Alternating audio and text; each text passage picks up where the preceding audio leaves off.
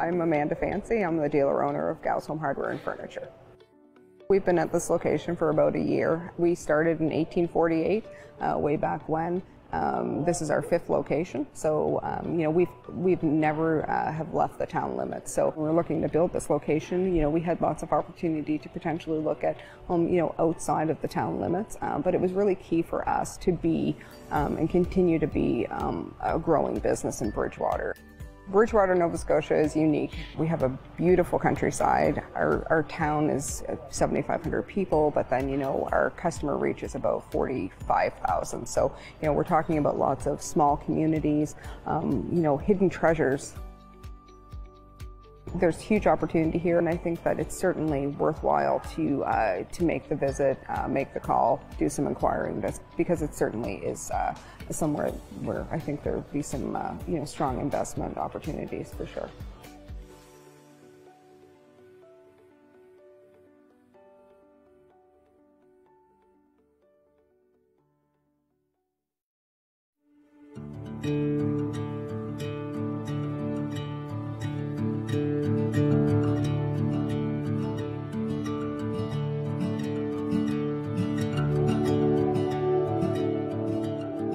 My name is Joey Richard. I come from Quebec, Montreal.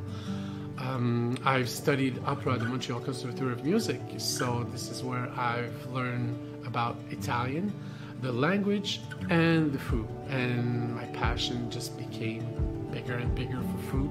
I've been cooking for 20 years, almost. I opened a family business, but the only thing I forgot is that my family is still in Montreal, so I'm like, you know, I make new friends, I'm building this thing, but it is a family business here.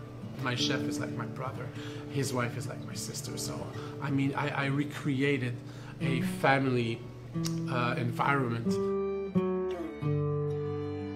We do the real recipes, starting from the real ingredients, and for Italian food, what the secret is, few ingredients and very fresh. So each recipe would be like 3-4 ingredients maximum. But I mean, it's just the best ingredients and makes it so delicious. If you think that it's impossible to have your own business, I'm the living proof that it is possible. People want us to thrive. We work together. So everybody helps each other. If you want to be part of a community, it is the community to be part of.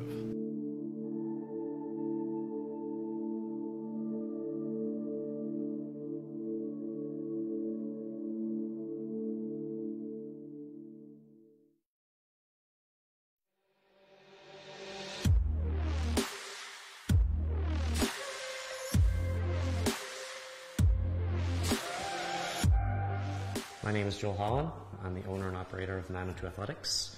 I found the opportunity, started this gym in my parents' garage, and now we are currently in an 8,600 square foot facility. A lot of people come here because of the community. The things that we offer here are different than a normal gym. It's an open atmosphere where you come in, the music's played over the loudspeakers, not in your ears. You don't put earbuds in and just walk around from one machine to the other. You focus on yourself, but at the same time you get to meet new people. We have 3 floors, which we do CrossFit, boot camps, athletic training, and personal training. We have so many other businesses.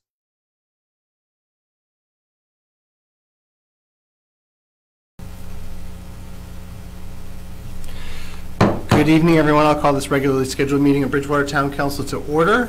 And just as always, note that the town of Bridgewater is located in Mi'kma'ki, which is the ancestral unceded territory of the Mi'kmaq people, and it is indeed a privilege for us to be here. There are additions to the agenda.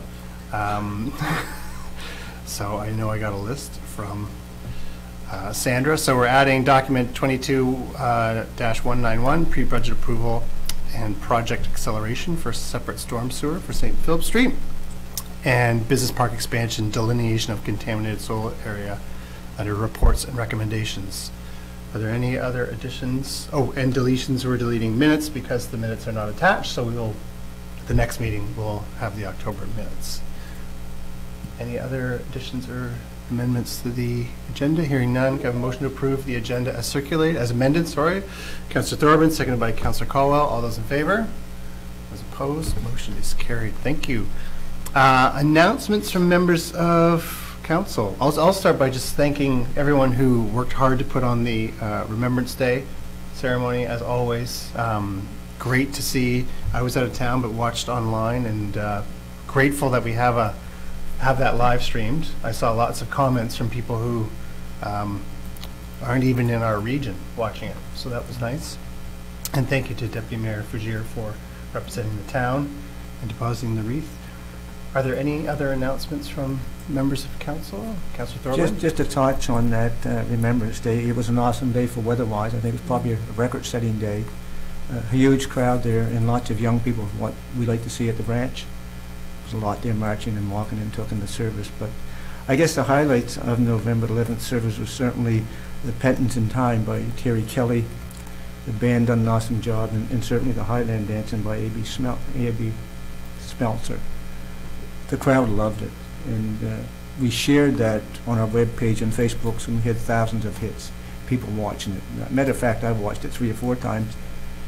And when it was actually taking place, I had a little tear in my eye, because every time I listen to it, it's just that feeling that comes over you and how much it means to you as a Legion member and as a veteran, and certainly as a citizen. So it was quite emotional, but it was quite a great day, and I was certainly proud to escort Cheryl, Deputy Mayor. The only disappointment of the day, and it's happened now a couple of years, was a fly pass. We put a lot of effort in that, a lot of letters sent out, and a lot of preparation, and that morning we got a call that they couldn't make it. And we don't know they can't make it until that day, so that was disappointing for us as Legion members, and certainly for the public, but it was an awesome day. Thank you. Thank you. Sorry, Deputy Mayor Fugier. Yes, I'll just a reminder that the Christmas on the Hay Committee is busy planning for the event, which is Saturday, November 26th. The parade starts at 6, so there's still time to put in your parade application. You can go to our website, Bridgewater, bridgewater.ca/parade, I believe. So please get your applications in. There'll be fireworks as well, so hope to have everybody out for that special event. Great. I know everyone's looking forward to that, so that's exciting. Other announcements? I'd just like to note that this is Transgender Awareness Week, and the transgender flag is flying at Shipyard's Landing for this week. We want to be a safe and inclusive community for everyone. That, when we say everyone, that means without exception, and so it is important to recognize all people. And so again, this week is Transgender Awareness Week. Councillor Thorburn. Very important thing I forgot, and I certainly apologize to Lynette down at the museum and the knitters that made that beautiful Oh my gosh. banner. It was awesome. I'm going to take it down tomorrow, and it's going to hang down in the gallery there to the end of the month. We didn't want to leave it outside in count the weather. And the challenge is out there now. We're going to see other people knitting, so maybe next year we can do a second section, and the next year the other section. And at some point in time we'll go there, but I thought Lynette and her knitters should be acknowledged for what they've done. Absolutely. To make it important. Yeah. Thank you. Thank you for doing that. All right. I don't see any delegations here, so we're going to go down to planning items. Planning analysis report, development agreement application for 388 King Street.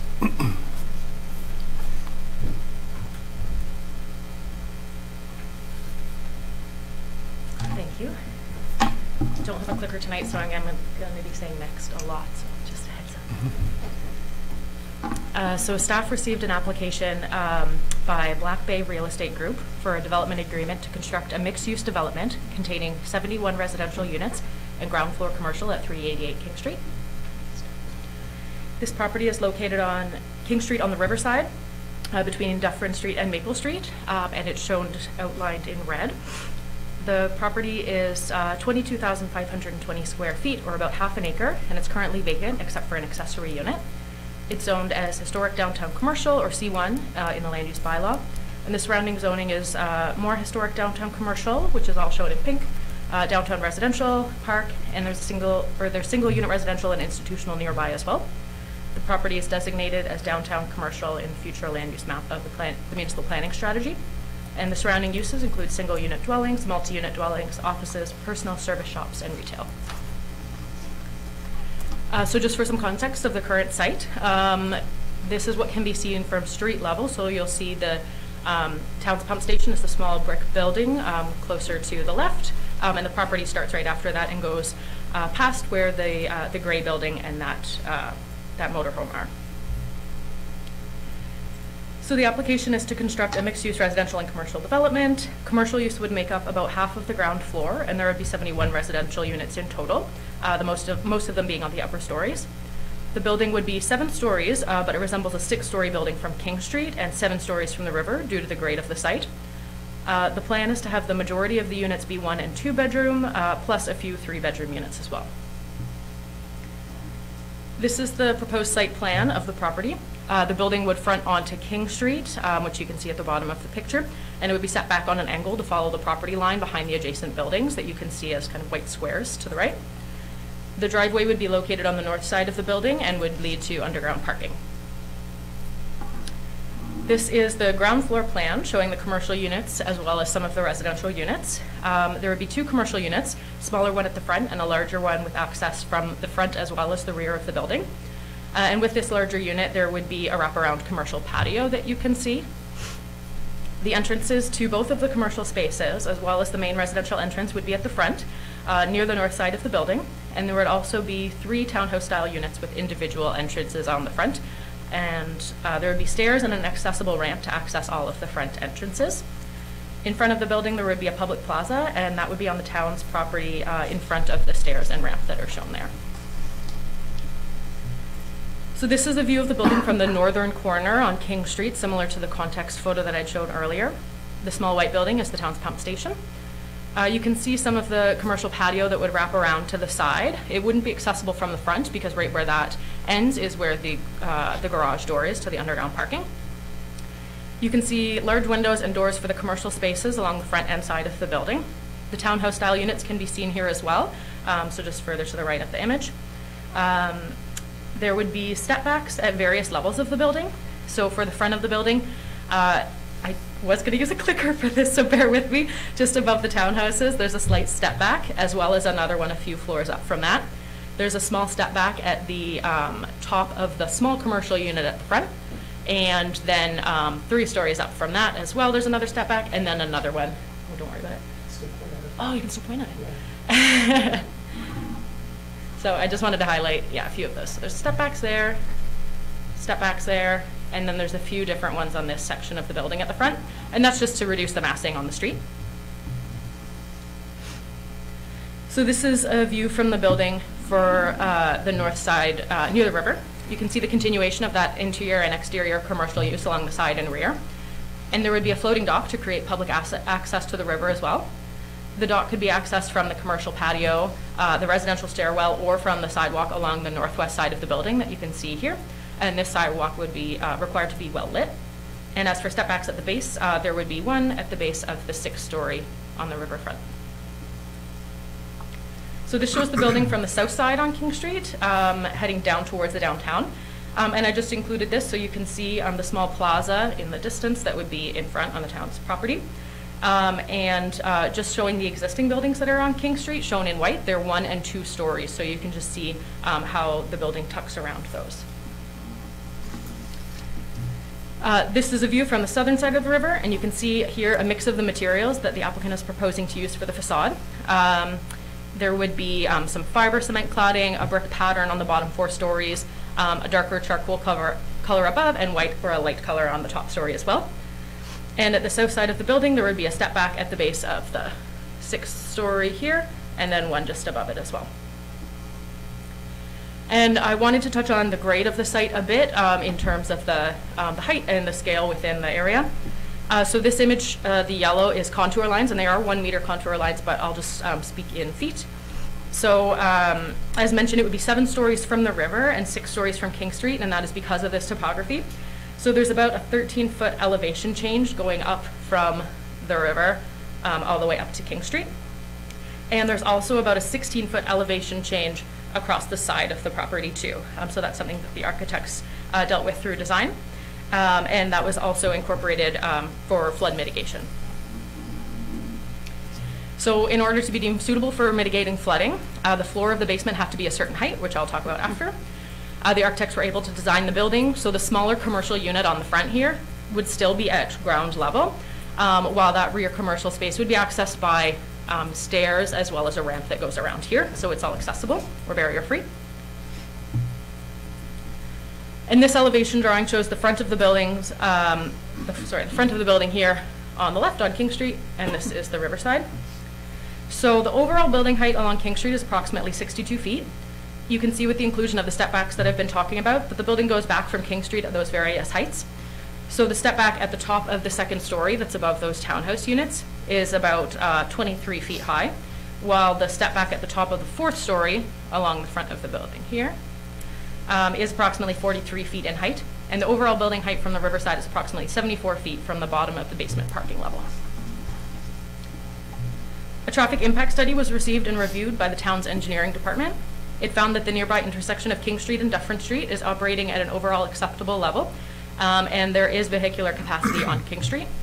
There's only a sidewalk on the opposite side of the street in front of this property, but there is a signalized crosswalk, and the applicant has proposed extending the sidewalk in front of the building. There are also appropriate sight lines from the proposed driveway location. So as for parking, the land use bylaw requires a minimum of 36 vehicular parking spaces, and they're proposing just under that at 35 spaces, which would include 4 accessible spaces. And these would be located underground, but because this development is through a development agreement, the land use bylaw is used as a guideline and doesn't have to be strictly adhered to. The land use bylaw requires 36 bicycle parking spaces, and they are proposing 41, and these would also be located in the underground parking. So the property is located in the LaHave River Development Agreement area, so a flood mitigation report was required. And when determining the mitigative solutions, the applicant used the worst case scenario from the town's 2013 flood risk mapping. And they're proposing that the basement floor level would be above the calculated flood level. It would be at 5.65 meters, and the flood level is 5.5 meters. And the engineering department noted that if the existing retaining wall is to be used, it would need to be assessed by a professional engineer. However, the applicant plans to add a retaining wall at the rear of the property and along the north side of the building, which is beside the driveway and the sidewalk that they're proposing to head down towards the river. So based on the unit breakdown of the development, just under 14,000 square feet of amenity space is required by the land use bylaw, and the applicant is proposing just under 13,000 square feet. This would be composed of balconies, patios, terraces, a common room and gym, a public deck, and a rooftop patio. The applicant is also proposing a public floating dock and a public plaza out front, but because those would be located outside of the property boundaries, they technically don't fit into the definition of amenity space, but they are important spaces for the public and the residents and contribute to the development. So just to give a brief overview of what the drafted development agreement would include, it would outline a maximum of 71 dwelling units, including 3 townhouse-style units that would have individual main entrances located on the front of the building, as well as a minimum amount and precise location of ground floor commercial area. For parking and access, the development agreement would outline the location of the driveway and sidewalk, the requirement to construct a public sidewalk on the town's property at the front of the building, the requirement for the barrier-free access to the commercial entrances and main residential entrance, and the minimum amount of vehicular and bicycle parking spaces that would be required. It states that the height and massing shall be in substantive accordance with the elevation drawings that would be attached to the development agreement, and that the material and color of cladding shall be in reasonable accordance with the elevation drawings. It also outlines requirements for those stepbacks that I've talked about, primary entrances, as well as window coverage and placement on the building. It contains the minimum amount of amenity space that would be required and what it shall be composed of. It also states that a landscaping plan shall be submitted prior to receiving a development permit. There would also be requirements for the inclusion of the rear public deck, the exterior commercial deck, floating dock, and public plaza at the front.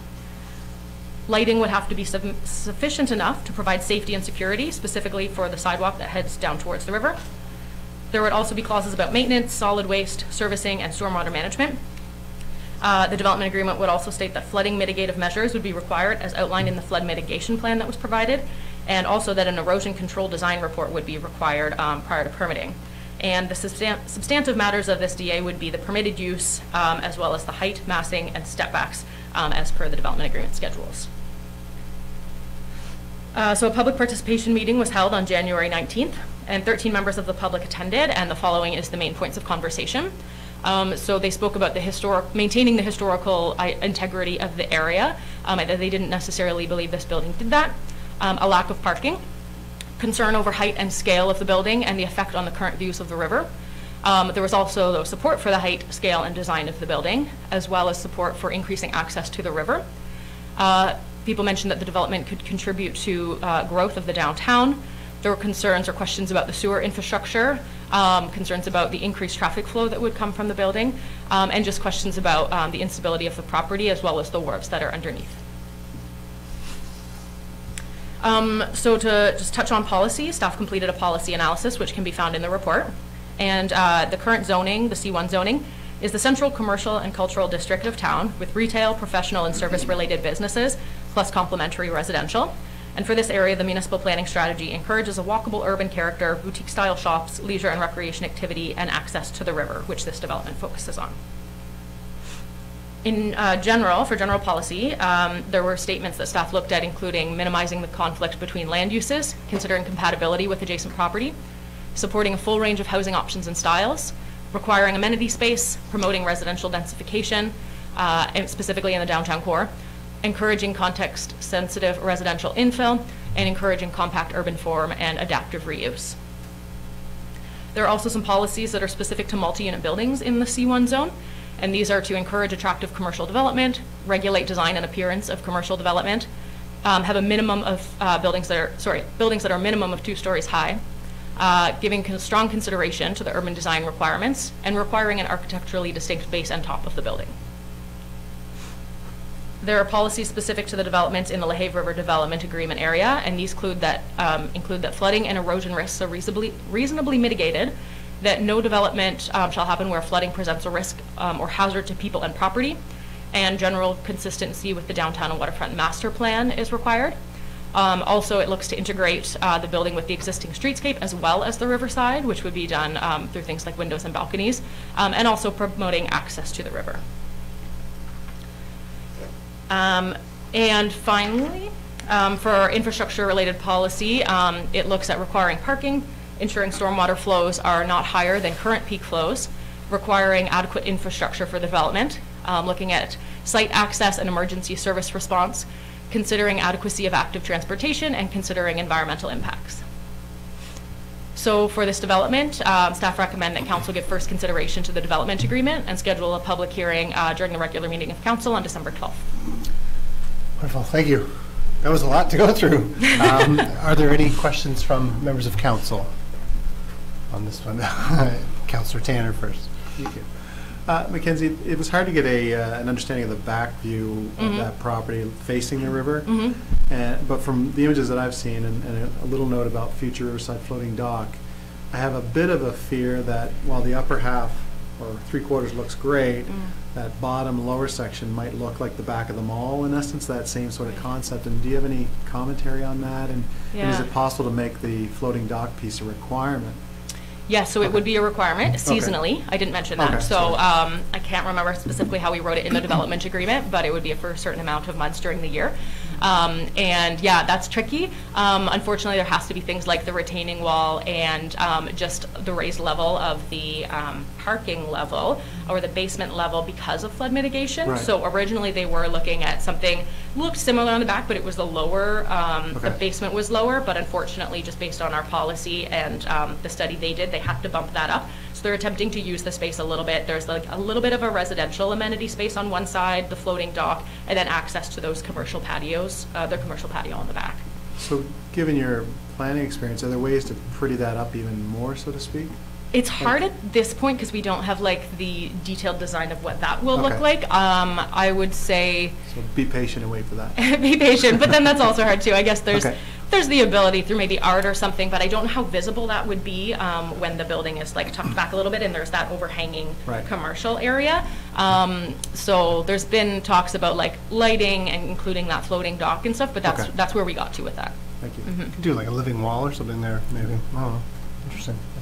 Councillor Caldwell. Excuse me. I will say I'm excited about this project. That said, we recently received the downtown parking study, which identified this development as potentially causing some issues with lack of parking in that area.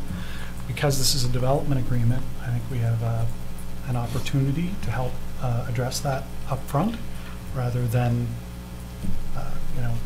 years down the road when it does become a problem and then the town has to come up with a solution to fix it. So I'd like to see that somehow identified up front. And my other question was the flood risk mitigation. Mm-hmm. So that was 9 years old. Do we have any concern that that may be out of date, or are we confident that's fine? I would say that it would probably be accurate still. Staff is looking into continuing that work to get some updated information, but unfortunately we don't have that at the time. So this is what is in the town's municipal planning strategy to base it off of. Mm-hmm. And I'll just quickly touch on the parking as well. So it's a tricky situation because they are so close to the water that they wouldn't be able to build down anymore. So they have the one level of parking. If they added another level of parking, it would be above King Street grade, which is not something that the land use bylaw or the municipal planning strategy would recommend, because we want to have that commercial or residential face. The applicant is looking at retaining parking elsewhere nearby, but it isn't specifically put in the development agreement. We could require it, though? Could we not? I think we could, yeah. Okay. I can look into that and see what that wording might be like. I don't know if it would be a number of spaces or if it would be a little bit more generic, but that's something that we can look into. Other comments or questions? Councillor Thorburn? It's a big building. I hope our ladder truck can reach it. I don't think you can get down behind it. But I'm assuming and maybe I shouldn't assume that building is a sprinkler system? I believe I haven't spoken about that, but I believe all buildings at that level would be. Yeah. I think by the fire code they have to be. Exactly, and the development agreement stipulates that there needs to be enough water pressure as well for fire. So that's something that would be looked at for the through the building code. Yeah. Mm-hmm. And certainly 1 or 2 elevators in that. Yeah. Okay, great. Any other comments? I'll just say I too am excited about this one. The parking one is, yeah, like the other developments. It's you want to spur on development, you want to spur on active transportation and getting people on the bus, but you also want to make sure that you're not moving cars, shuffling cars around to other areas of the community. It was interesting to do a little digging. A few people have said you should be more like Halifax. Well, if we were more like Halifax, there would be 0 requirements for parking in their downtown for a building like this, like 0. And I am not in support of 0. But to Councillor Caldwell's point, like knowing that they're probably going to need a little bit more, it would be, there is a parking lot across the street, so it would be nice to know if they've engaged the owner. But I'll use the same argument I used with the other one. If I had 2 cars and wasn't guaranteed a parking space in this building, I would simply look for another place to live. And I think that's, if they're building a business case based on half spaces, and they think they can fill the building, I guess fill your boots. I was going to ask a question though. And this might kind of go down the road of addressing your question. So when we have a large subdivision that's being planned, we require X number of either dollars or land for green space. Mm-hmm. Yeah. And I'm wondering if, as we go down the road of parking, if there's perhaps using something similar to say, if you're not providing a certain percentage of, and maybe this ends up being that percentage, but if you're not providing what council deems at the time of adequate parking, then a cash in lieu, because if we have to build a parking lot, if we have to put a second level on something, then it's not the taxpayer putting the whole bill. You need policy support for that. Yeah. So just as I know we're going through, we have it. Yeah, so we already have in our land use bylaw, but it is like up to this limit. So that's something to explore, I guess, if it was something that council wanted to see more of. I don't know how we would look into that, but there is the ability to do it. Yeah. Okay. Councilor Thorburn. According to our policy, we're talking about 1 parking space. Correct, yeah. Just to be clear, no more, No. Oh yeah, like to me, it's there's this one, and if we want more spaces in the future, we can't. I don't think we can reasonably penalize this developer because he's meeting the or almost meeting the our criteria, right? So We'd have to change the bylaws and the policies to allow that to happen. Right now, they're compliant -1.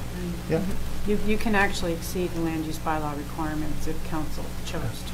Yeah. Because it's a development agreement, just like you could go less than what the land use bylaw. No, but to Councilor Thorman's point, like if you Policy added should one change. space, we can't say you need 50 more spaces because they put in the application when we only needed these spaces. You could, because it's a DA. So you set aside the land use bylaw requirements. It's a question of whether you want to, right? And we would have to look then at like, if council did require more parking spaces, is that in line with our municipal planning strategy or not? Which I would argue it wouldn't necessarily be, because our municipal planning strategy focuses on a variety of transportation and does then set the requirements in the land use bylaw. For active transportation, transit, that type of stuff. Yeah. Okay. Any other questions? That's good comments. Yes, please. Oh. Just one, just for clarity, if council's looking for a change in the development agreement, you have to consider whether, like, if you know that now, when we do first consideration, you go to public hearing, unless the change is non-substantial, you have to do first consideration and public hearing over again. So it's unclear if council's looking for that change, and if not, then first consideration's fine. If they are, then I think you'd have to consider, We would I'm asking potentially- if it would be substantial or non-substantial. Yeah. And I guess, Councilor Collins. Yeah, I would like us to give, I don't have a specific ask. I would like us to give more careful consideration to the parking issues that were identified in the parking study. I think this is basically our opportunity to deal with it through the development agreement. I don't know, I don't have a solution, but I think perhaps that something could be done through the development agreement that, like I said, I don't have a solution, but perhaps something could be done at this point. Once it's, once this is all approved, then it becomes the public's problem, the town's problem to deal with. If the shortage of parking that is forecast comes to be, then we have to deal with it. The public has to pay one way or another. We may be able to address that up front. That's my, that would be my wish. I don't know how council feels. Yeah, so to the CAO's point, if we're going to make a request, you're asking that we have to give direction now that we want to change. It depends on what it is that you want changed, right? So if you're looking to say you need to negotiate an off-site parking location and it needs to be an additional, I don't know, 30 parking spaces, is that considered substantial? Or if it's just 1 or 2, it probably wouldn't be. yeah. But if it were, a whole different location for parking, then the public might be interested in that, depending on the size of the parking area and stuff like that. Yeah, that's true. I guess it would depend on the requirement, and even if there is no answer to it at this point, I don't know how that would work. If we could go back and explore the opportunities, and then staff would confirm if it ended up being, if we'd have to come back for first reading or not, based on what we landed on. Yeah, and so if you do first consideration now, knowing that you want some alternatives looked at and brought back, then as you say, depending on what it is, it could prompt us to have to do this part over again, and the public hearing over again. So you can wait and cross that bridge if you get there, or you can defer a decision for alternatives and then do first consideration at the next council meeting. Any thoughts on that? So for me, it's really, we're based on our land use bylaw, we're one short, and I guess I don't really have a doubt there's a need. Well, we know there's a need for parking all downtown, spread out across the town. I personally am uncomfortable, I'm just speaking for myself, of holding up a development that the developer thought he had to have 35 spaces, and he's presenting 34. And if we go back and say, well, now we want 55, I guess if I were in that person's shoes, regardless of who the developer is, I'd be saying, well, in your land use bylaw, I should have said 55. And I would have worked on a scale towards 55. There is the possibility that, depending on how the conversation goes with the applicant and what staff is providing us some options or that discussion, we might be able to come back for the first reading on December 12th, and then the public hearing would be bumped to the new year. But it's always hard to know, I guess, how long that discussion would take or what we would come back with. But that's. Councilor Taylor. But in this case, I would ask, like, what is an acceptable additional amount of parking? Like, does anybody know that? It's a great question, and it's yeah. I don't. Study doesn't tell us that, really. Well, I believe the study had a number, did it not? I mean, these are all estimates. Not A per number of- development.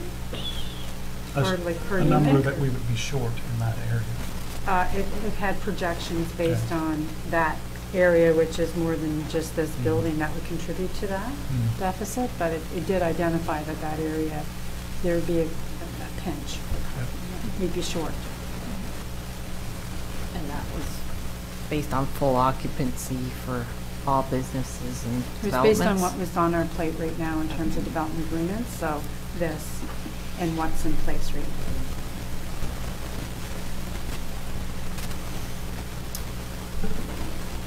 Councilor McDonald. Could a conversation with the developer, knowing that that area is specifically going to be short parking in the future, could a conversation with them hurt to kind of explore, are there other options? Do they see a possibility or a potential solution? You know, and then, you know, to some degree, it's, and you probably had these conversations with them, a responsibility to make sure that they're aware that this area will be short on parking at some point in the future. If there's a solution now, this is a good time to look at it. Has that conversation already happened, or is it, or do you see any It's issue more with it focused happening? on the development itself, but they have Right. kind of from the beginning voiced that they would provide parking elsewhere. So on your question about the impact, I would say the impact would just be the timeline. I would say a conversation could be had, but then it would just require us to come back again. If, depending on the amount we alter the development agreement, from first reading to public hearing. If it was, like Tammy said, something that was not actually substantial, then we would be able to go to public hearing. So that'd be the main impact, having that conversation. Councilor Thorburn. Yeah, I'm in the mayor's camp on this one because we've got policy which dictates what we can and can't do, and to go contrary to that defeats the whole purpose of having policy. So, you know, if we want to change policy or do what we can to increase the parking, then the policy should be looked at so that when developers come here, they know up front. We're not going after the fact, we're inquiring something that wasn't required when they made their application. That's where I'm at on this one, and I find it very hard to vote otherwise, personally. It's also kind of a chicken and the egg, right? Because the parking study shows when everything's done, right? So there are some ifs if everything gets done. To me, the developer is going to go across the street to the parking lot. That's a natural. So it could be us that needs to look for new parking. Well, we have a lease agreement for that, those Right. spaces right now, so they'd come to us and look for permit. permits, or they would Right. look to, yeah, it could impact our lease maybe with the, because it's an annual lease. Yeah. So, yes. Looking. Yeah. So could be coming back to council with council asking council to find more parking. Yes. So you're looking for a motion to get this on the floor? Well, yeah, let's put a motion on the floor, and then if people want to, we can debate to pass the motion or deferring or, sure. You want to do it, Andrew? Oh, I guess you were starting, Yeah. weren't you? I have a preference either way, but I move the council for the town of Bridgewater give first consideration to the development agreement as contained in Appendix A of document 21179A for the subject properties and schedule a public hearing during the regularly scheduled council meeting on December 12, 2022 at 6 p.m. in council chambers at Town Hall. Okay, do I have a seconder? Councillor Thorburn. Further discussion? Question. So, Councillor, can I just say, Councillor Caldwell, so we didn't have a solution for this. Maybe this doesn't preclude, like, staff can reach out to the developer and just perhaps express that council is a little concerned about the parking and be a little bit perhaps more concrete on the steps that they're taking. So if they've mentioned that they're looking at securing some off-site parking, perhaps that would help council as we go to second reading. Yeah, and I think to understand what that looks like. Yeah, and I think there would be kind of two ways if they were looking for off-site parking. If it were included in the development agreement, we'd have to see how that was worded to see if we need to come back for first consideration. Or if they didn't want it in the development agreement, they could say we are still doing this, and we kind of be in this situation again. So there would be different. It might come back in different ways based on that conversation, but we can have it. Yeah, and one would be enforceable, one wouldn't be. Yeah, yeah, that would be the difference. Is that Yes, I'd be fine with that. That would appease me. Okay. Especially because, like I said, I am excited about the project, but I do have this hang up. Yeah, I understand. I think we're all kind of feeling different degrees of the same thing. Okay, we have mover, seconder. Any question was called? All those in favor? Those opposed? Motion is carried. Thank you. That was a great discussion. Sorry, I love when council. Oops, sorry. Council just has a good, honest back and forth. Back in NSFM. And just very grateful to sit around this council table. Okay, moving forward, we're down to 9.1 Community Energy Poverty Survey, final report. And I see Mr. DeVries come into the podium. And I know we have a guest joining us virtually. Good evening, Mr. Mayor, members of council. Nice to see you again, and welcome to Dr. Mylène Riva, who is joining us virtually. Nice to see you as well. I'll just give a very quick introduction and then turn things over to Dr. Riva, who will give most of this presentation. So council may recall that we signed a research agreement with Dr. Riva and her student team and her research collaborators to investigate the issue of energy poverty in Bridgewater. This is part of the Energize Bridgewater program, which seeks to reduce the rate of energy poverty in our community by 20% by 2026. Ambitious. And as part of our contribution agreement with the Government of Canada, we are required to evaluate that. And two of the means by which we can do that is to conduct a pre-program community survey and then a post-program survey to assess whether there has been any impact on the community's energy poverty rate. And Dr. Riva will speak to what does energy poverty mean in our community and what does it look like and what is the lived experience of our residents. So I'm excited to let her speak in a moment. I will just say that it's been a wonderful research partnership to work with Dr. Riva and her collaborators. And this actually forms part of a proposed multi-year set of studies called BRIDGES, which stands for Bridgewater Energy Security, which Dr. Riva is very actively seeking funds to help the town implement as well. We have been a co-funder of this particular work, and it gives me great pleasure to have Dr. Riva speak about it. Dr. Riva is the Canada Research Chair in Housing, Community and Health at the Department of Geography at McGill University. And I may say a thing or two at the very end, but I'll turn it over right now to Mylène. Thank you very much, Leon. Can you hear me okay? And should I share my screen with the slides, or do you all have the slides with you? We can hear you, but if you could share your screen, that would be great. Okay, all right.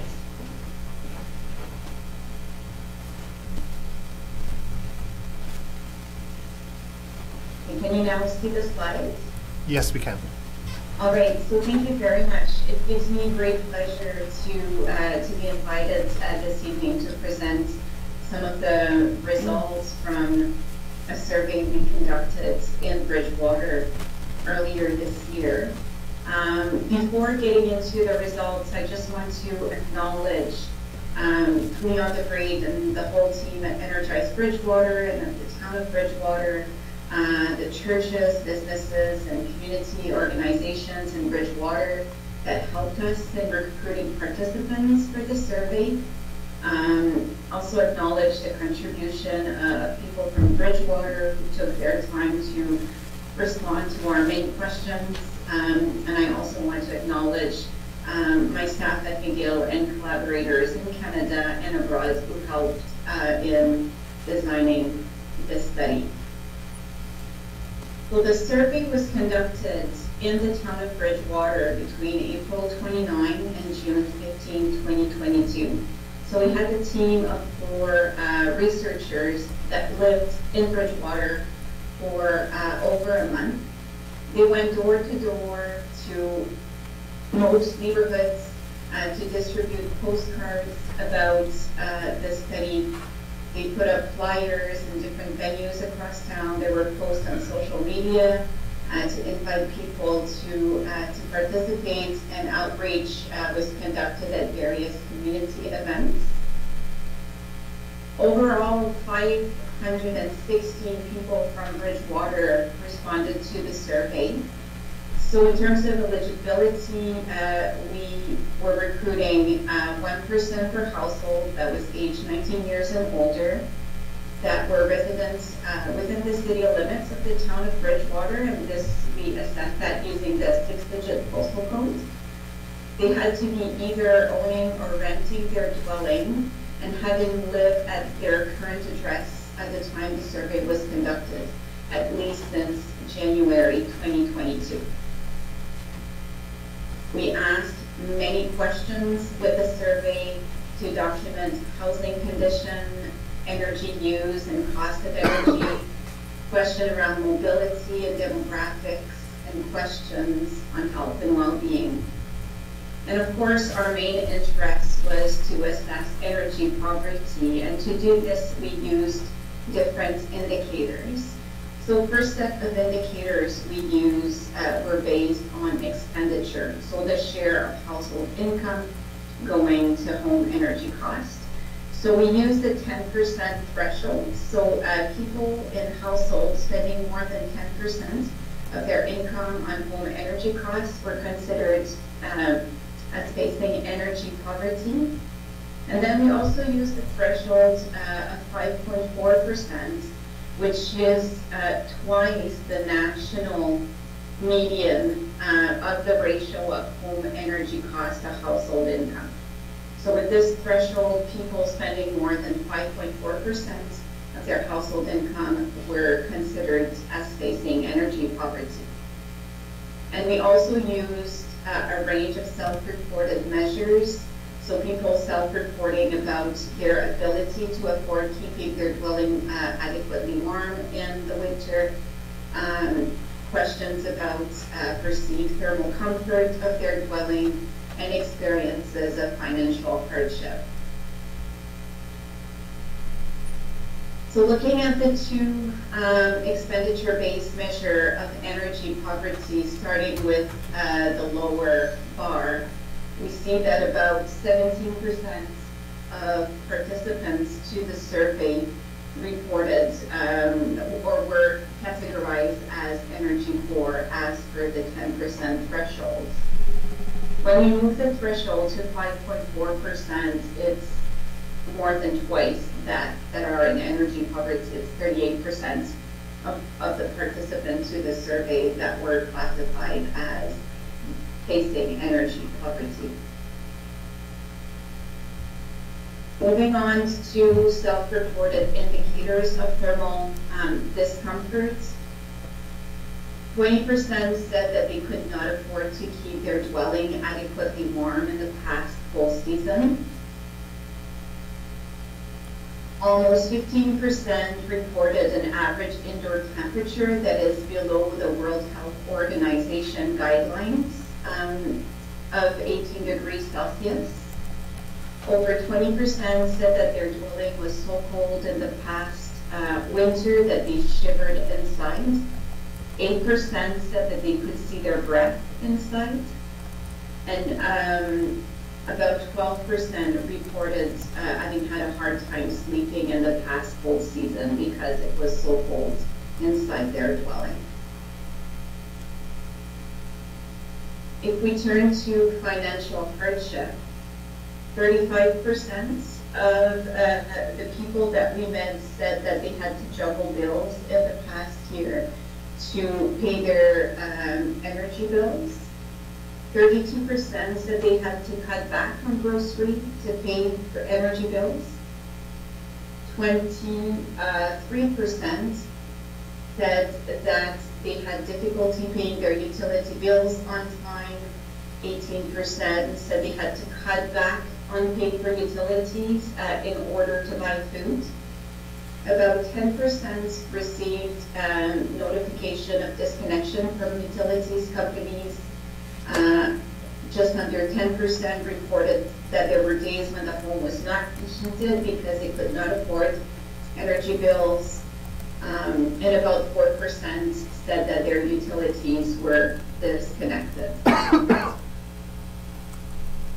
We also asked questions to assess energy poverty as it relates to both home energy cost and energy for transportation.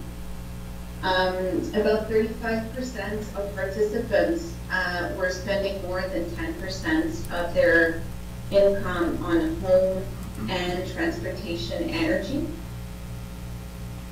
About 30%, actually 29%, reported experiencing difficulty in the previous year affording them their transportation needs. And over 60% said they avoided making certain trips in the past year to lower the cost of transportation. So to sum up the key indicators of energy poverty in the town of Bridgewater before the full implementation of Energized Bridgewater, we see that 38% of participants are facing energy poverty as when using the 5.4% of income going to energy bills, so households devoting more than 5.4% of their income to pay for energy bills. 20% reported difficulty affording to keep their dwelling adequately warm, and 29% reported difficulty affording their transportation needs. We also assessed energy poverty in relation to various health indicators. And we see that people facing energy poverty are significantly more at risk to report poorer self-rated health, poorer mental health, to report more stress in daily life, and to report lower life satisfaction. So results from this survey help us refine the understanding of energy poverty in the town of Bridgewater, but also in Canada more generally. This is the first study documenting in-depth energy poverty in any community in Canada. Results provide a look into the lived experience of energy poverty and the trade-offs people and households have to make to pay energy bills. And results also support recommendations on the measurements of energy poverty for Energized Bridgewater and on the need for future research to document the health and well-being impact of Energized Bridgewater in the community. All right, thank you very much. So I'll just conclude by giving a very warm thank you to Dr. Riva and her research team. This is really remarkable research. This is, as she said, the most in-depth of this kind of research that's been done in Canada. We're very proud to be part of that. And if anything, it just furthers our resolve to do something about this very, distressing issue that's clearly very widespread in our community. The results actually validate our earlier projections of the rate of energy poverty in the community, which is really good to see. And we will be taking Dr. Riva's recommendations, of course, very seriously moving forward. Just one final thought that I wanted to add, which is that no personally identifiable information is being transmitted from Dr. Riva's team to anyone in the town. So no staff, nobody else will have access to any data other than sort of aggregate data from the survey. So that's being kept very, very confidential, because obviously it's information that we don't want anyone else to have access to. That's it. I'm happy to answer questions or invite Dr. Riva to respond as well. Any questions from members of council? Councillor Thorburn. Yeah. This report is probably 4.5 months old, and with the increase that we've seen in energy, I would think that those numbers that are being shown to us tonight would have increased, because really it's gone up quite a bit, so those numbers would be greater than what the presentation showed tonight. Would that be a fair statement? Dr. Riva, would you like to respond to that? Did you hear the question? Can you repeat? Would you mind that the sound was cutting? Oh, Councillor Thorburn was indicating that because the survey was conducted in the spring, is it possible that the numbers in the survey are now outdated because of rising energy costs? Yeah. Is that it? Yeah.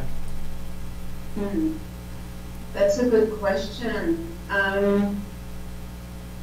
I wouldn't say outdated. Maybe the numbers will increase. We're hoping to conduct the same survey in the spring 2024, so in about a year and a half from now.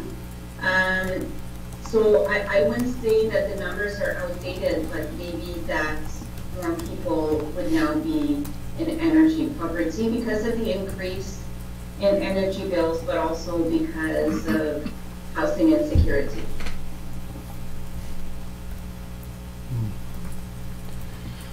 Councillor MacDonald. I'm just wondering if it's fair to say that those experiencing energy poverty would be more likely to respond to the survey, and if that is a fair statement, is there anything that you can do in your work to account for that in your results? That's a great question. So I would say it is more likely, but I'm not sure this is the case.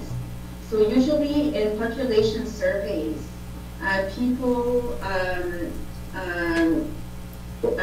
with lower income or lower education are less likely to answer questions because, you know, they have more important things to do, right?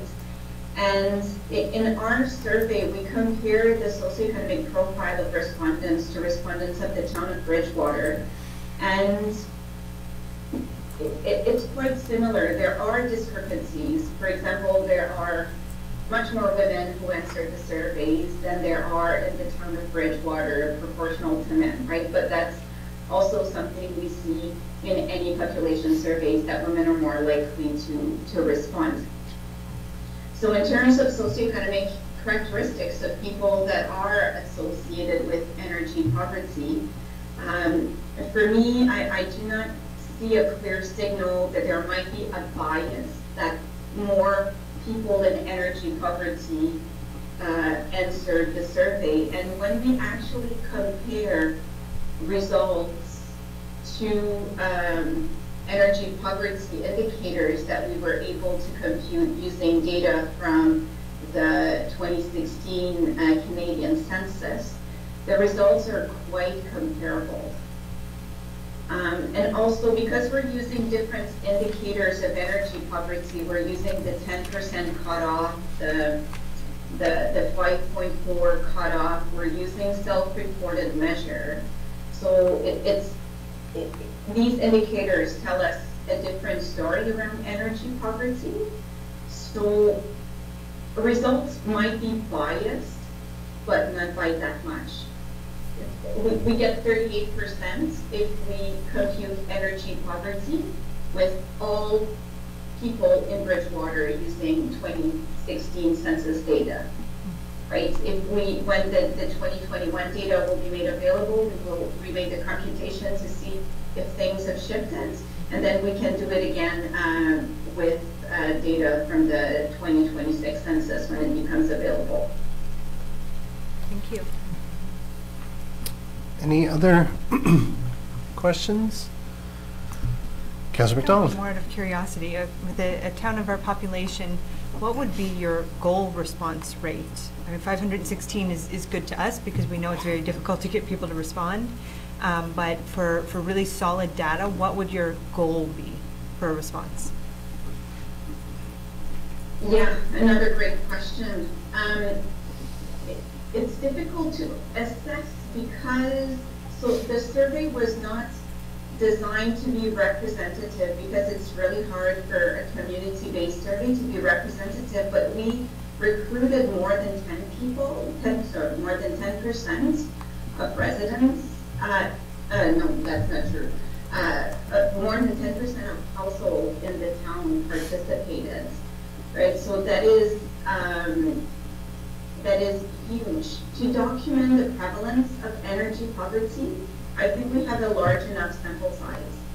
When the sample size will start to be limited, this is when we want to cross data, looking at, you know, the proportion of people in energy poverty living in certain types of dwelling, using certain, using electricity or oil to heat their homes. So, and if we're looking by age group or differences between men and women, so we're more limited in all the cross tabulations that we can make than assessing the prevalence of energy poverty.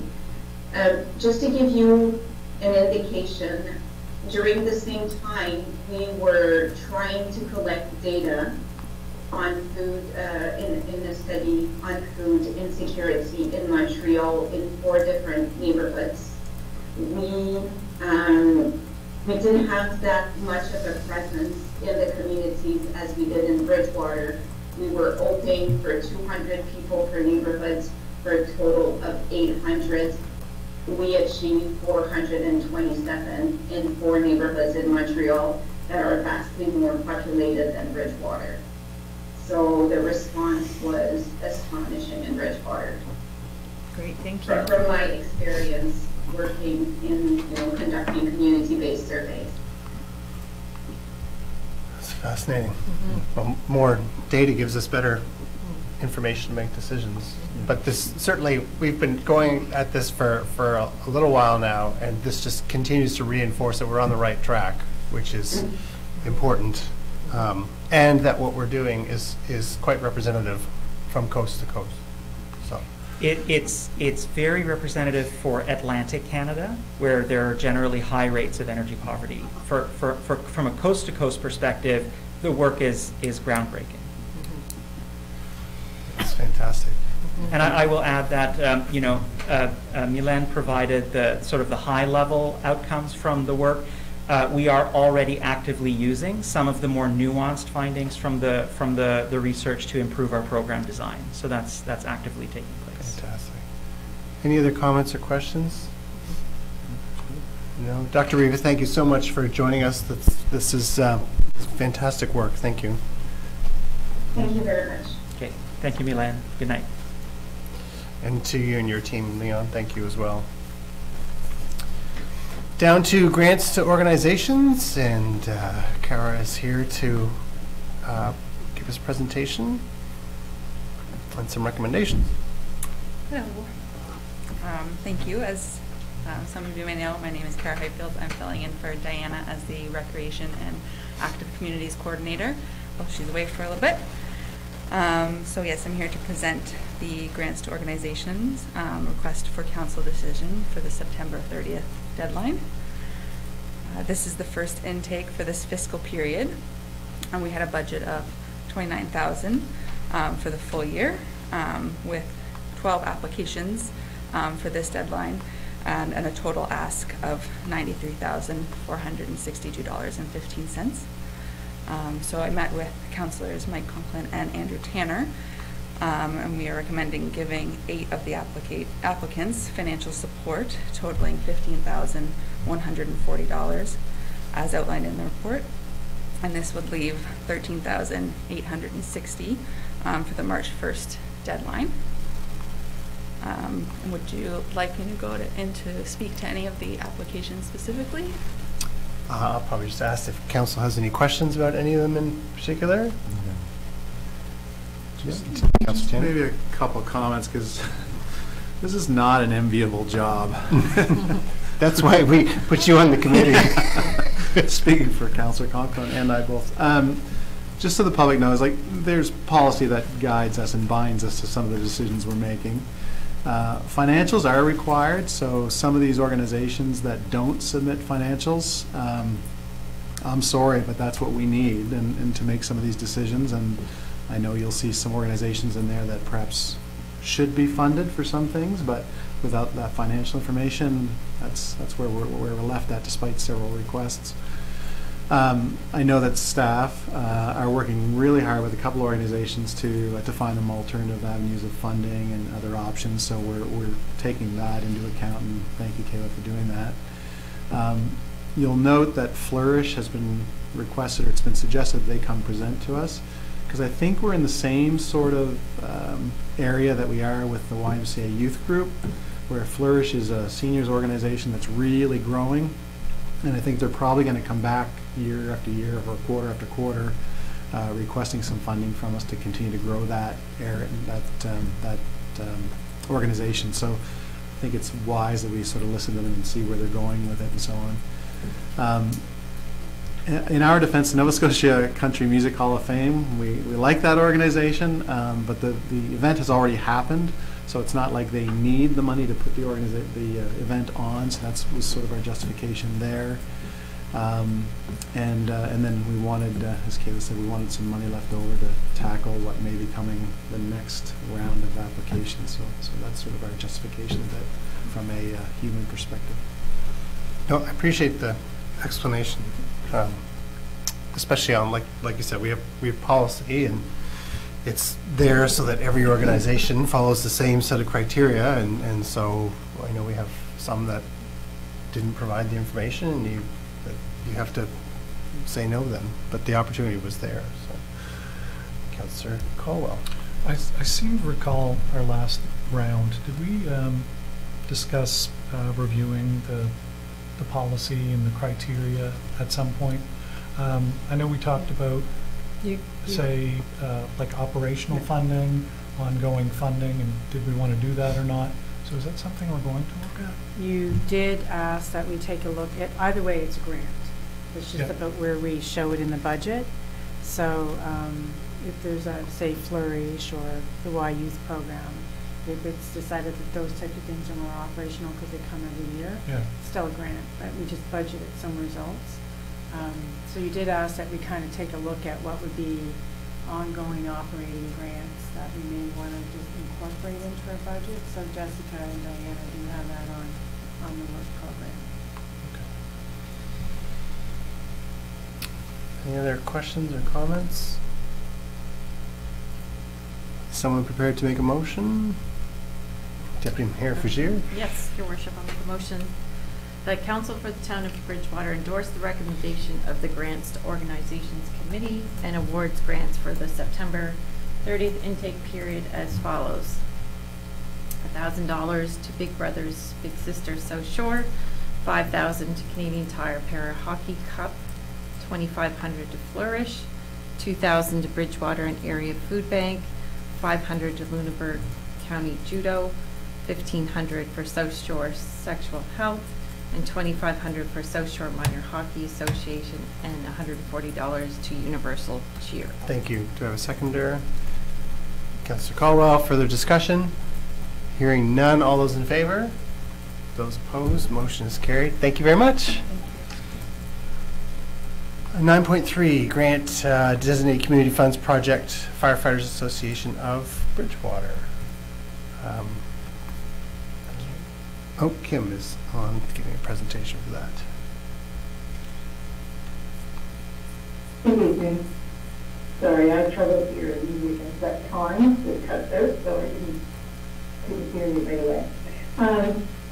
So this report is regarding donations that have been received by the Town of Bridgewater under the Designated Community Project Fund policy.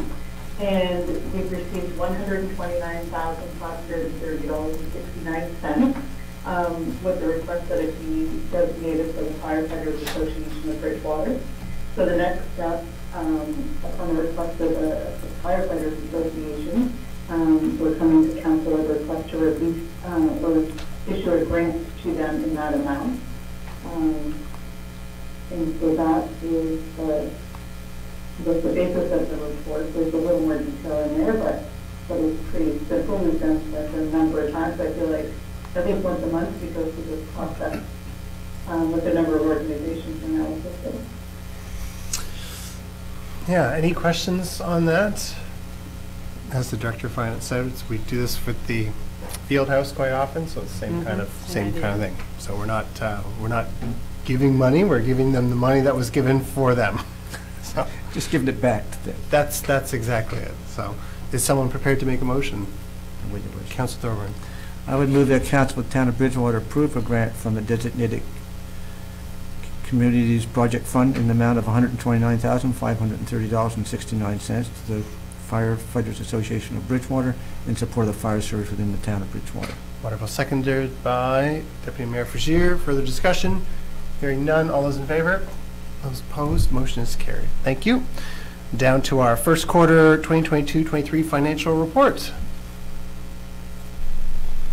All right. I'm just going to share my screen for this one. If I can get it moving fast enough.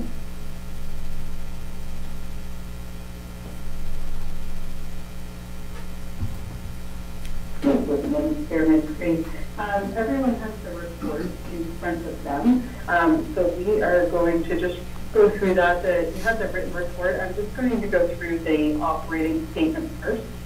So that should give you a look at that. I've highlighted in blue in that operating statement the things of note with more significant variances. So the first one is deemed transfer tax. So deemed transfer tax is quite significantly over the quarter budget. So with $600,000 budgeted for the whole year, and in the first 3 months, the actual is at $257,000. So it's quite a bit over budget at this point, and next quarter we'll likely be able to project it where we think that will be at year end, or a little bit closer than we could at the end of the first quarter.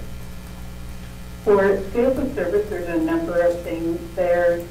Police fees for service being most of that variance, that's over budget by about $58,000 based on higher than expected usage. For other revenue from other sources, there's a couple of things going on there, but for the most part, there's an overall $30,000 under budget. Part of that is from slow cemetery sales compared to budget, as well as pro-kids donations that haven't come in. And the final item affecting that would be that building and development fees are below budget in the first quarter, but that is expected to be within budget by year end. Just a little bit behind. If you remember last year, we were ahead of budget early on. So that one fluctuates just depending on activity. For the conditional transfers from other government, that's expected to be under budget at the end of the year as a result of a grant application that wasn't approved. But as of the first quarter, we'd actually been over budget because there was a grant received from the province for fire services that was unanticipated when the budget was prepared. On the expenditure side, a few things to note. Under financial management, most of the variances as a result of professional development being a little bit slower to start, we'll likely see more of that being used up in the fall, and the audit wasn't billed to us at that point in time because the audit was only completed in September. On the police side, due to understaffing, there's more overtime and more accrued vacation and things that haven't been taken at that point. Remember, we're talking about up to June 30th. On the fire protection side, also under budget as a result of less than anticipated use of fire inspection services from the municipality, the District of Lunenburg, and less maintenance on vehicles at that point.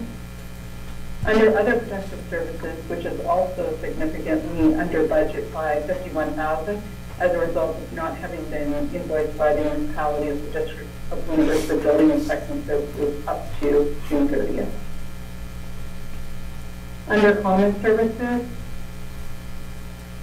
there's just a couple of small things there, mostly related to vacant staff positions and higher than anticipated fuel costs, which is a common theme in this quarterly report. For environmental health, fewer repairs on the wastewater treatment plants than budgeted, and some staff vacancies have resulted in some year-to-date savings. Under recreational parks and playgrounds, mostly the variance is under budget, which is usually a good thing, the result of a facility sign which likely won't be completed in the fiscal year, and no porta potties being required at shipyards this year due to construction. Under festivals, it's just timing because this is up to June 30th, and we are missing some Canada Day invoices that will show up in the next quarter. So that's all of the operating items. The capital budget is there for you as well. Because it's kind of in the beginning parts of construction season up to June 30th, not a significant amount there, that most of its projects underway. You'll note there's a number of projects that were noted as deferred that were identified after the budget process that due to staffing, they likely wouldn't get completed in the fiscal year. So those are noted there, and that will continue on through the fiscal year, not likely. Is there any questions? Any questions from members of council on this?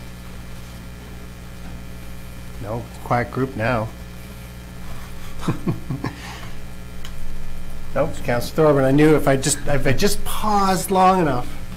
Yes, Kim, with the fire protection and the other protective services under budget now, I would expect that later on those numbers would catch up and at least be balanced by year's end. Yeah, a large part of that fire protection, well, part of it is maintenance of equipment, so you're at the mercy of when they buy it. The equipment decides it needs maintenance to some degree, so we usually anticipate using most of that by year end, but we'll have a better sense in the next couple of quarters where that's leading. And then the fire inspection services, again, we're at the mercy of what our contract with Modo provides and the time they have available. Yes. That's great. Thank you. Other comments or questions? No. All right. On to the next. Were you done? Did you have something else? I just saw like this anticipation, like I wasn't done. 9.5 group benefit plan review. Kim again. Yeah. All right, that's the last one, I think. So we just wanted to bring forth a report on our group benefit plan. There's, the background and information is there in the report, but essentially it came to management's attention that, staff had some concerns about our group benefit plan. It came up during recruitment and retention discussions with staff, and so it was asked that we review them. So we went to our consultant to assist us with our group benefit plan and have them compare the town's current group benefit plan with the province, other similar sized municipalities, as well as just the private sector. And so that information is available in this report as well. But it basically, the summary is that there's a couple of areas where we're lacking in coverage, and one of those is vision coverage.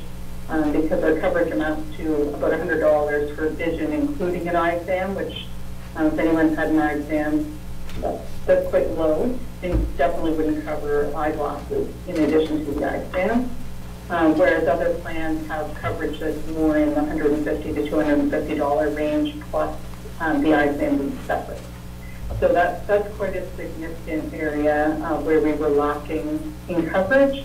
And then the other piece of that would be paramedical practitioners, which are things such as chiropractor and physiotherapy, so our coverage is $200 per practitioner, and that's about half of what you're seeing in comparable plans. So our recommendation is that council consider the list of recommended options as, the list of recommended options, which the cost for the last 3 months of the fiscal period would be about for a maximum of $7,500, as some of that will be shared with the employees. Forgive me, my cold is catching up with me. Too much speaking at once. And so, you know, we really feel that gives us a competitive comparison with other employers, with the province and other local municipalities. All right. Any questions on that? Councillor Caldwell. After HUB prepared the review, was it taken back to staff, and what was the response in general? We worked with the Management Labor Relations Committee, who staff are on the committee representing their various departments, so non-union. And so they were the ones who actually had initiated this, the non-union. There hasn't been any discussions with the union, but this plan would apply to all employees. And the response was favorable, I assume? From the Management Labor Relations Committee, yes, they wanted to see the change. Okay. Any other questions? Someone prepared to make a motion? Councillor Caldwell. Move the council for the town of Bridgewater approve the recommended changes as an unbudgeted expenditure in the town's group health plan based on the improvements recommended with the effective date of January 1st, 2023, or as soon as possible after that date, at a maximum budget of $7,500 to March 31st, 2023. Thank you. Seconded by Councillor Tanner. Further discussion? Question be called. All those in favor? Those opposed? Motion is carried. Thank you. Thank you to staff and the committee for that. Recommendation of Downtown Planning Advisory Committee, citizen appointment. Is someone prepared to make that motion? Councillor McDonald. We move the town council for the town of Bridgewater appoint James Houghton as resident member to serve on the Heritage Advisory Committee effective immediately for a 3-year term. Okay, we'll do the Heritage Advisory first. Oh, sorry. That's okay. Nope, that's fine. Do you want me to read the other one now? Well, let's do this one first. This one first. Yeah. Do I have a seconder? Councillor Caldwell, all those in favor? Those opposed? Motion is carried. Okay. Trying to leave faster. So now 9.6 for Downtown Planning Advisory Committee. Should I know this one? Go for it. Yeah, it's all yours now. Oh, no. I move that town council for the town of Bridgewater appoint Katarina Beck as resident representative to sit on the Downtown Planning Advisory Committee for a 3-year term effective immediately. Perfect. Seconded by, sorry, Councillor Tanner. Thank you. Oh, I thought I was going to make it to the end. Oh, so close. I'm so proud of myself. I'm going to have a lollipop later. All those in favor? Those opposed? Motion is carried. I was going to have one regardless. All right. 9.8, recommendation of the Bridgewater Museum Commission citizen appointment. Someone prepared to make that motion? Councillor Caldwell. Move the council for the town of Bridgewater appoint Katarina Beck to serve on the Bridgewater Museum Commission for a 3-year term effective Monday, November 14th, 2022, expiring on November 13th, 2025. Perfect, thank you. Seconded by Councillor Thorburn. All those in favor? Those opposed? Motion is carried. Thank you. We have our monthly permit report for October 2022 there for not just council's review, but that for the public as well. So we continue to be quite busy. So that's good. And I would encourage you, if you have any questions, reach out to either to staff or to the CAO if you have questions on that. And then we have the Lunenburg County Senior Safety Program monthly report for October as well for people's review. And I know I sound like a broken record, but I don't know where we'd be without this organization and all they do for the seniors in our community. So that is there. And again, if you have any questions, you can reach out to the members of that organization. 9.11, we have the briefing note from our discussion session last week. So one of those topics is on the agenda today. And then the other was from Tapestry and the energy investment system model. And then the Heritage Advisory Committee request. I thought those were great discussions. And I thank Deputy Mayor Frazier, who jumped in and chaired that meeting while I was out of town, so thank you for that. So, and I was always encouraged, these are all posted online on bridgewater.ca, so under the council section. So I would encourage people, if you go down, you can see agendas and minutes, those are all there, and you can review those. And then reach out to any of us if you have any questions.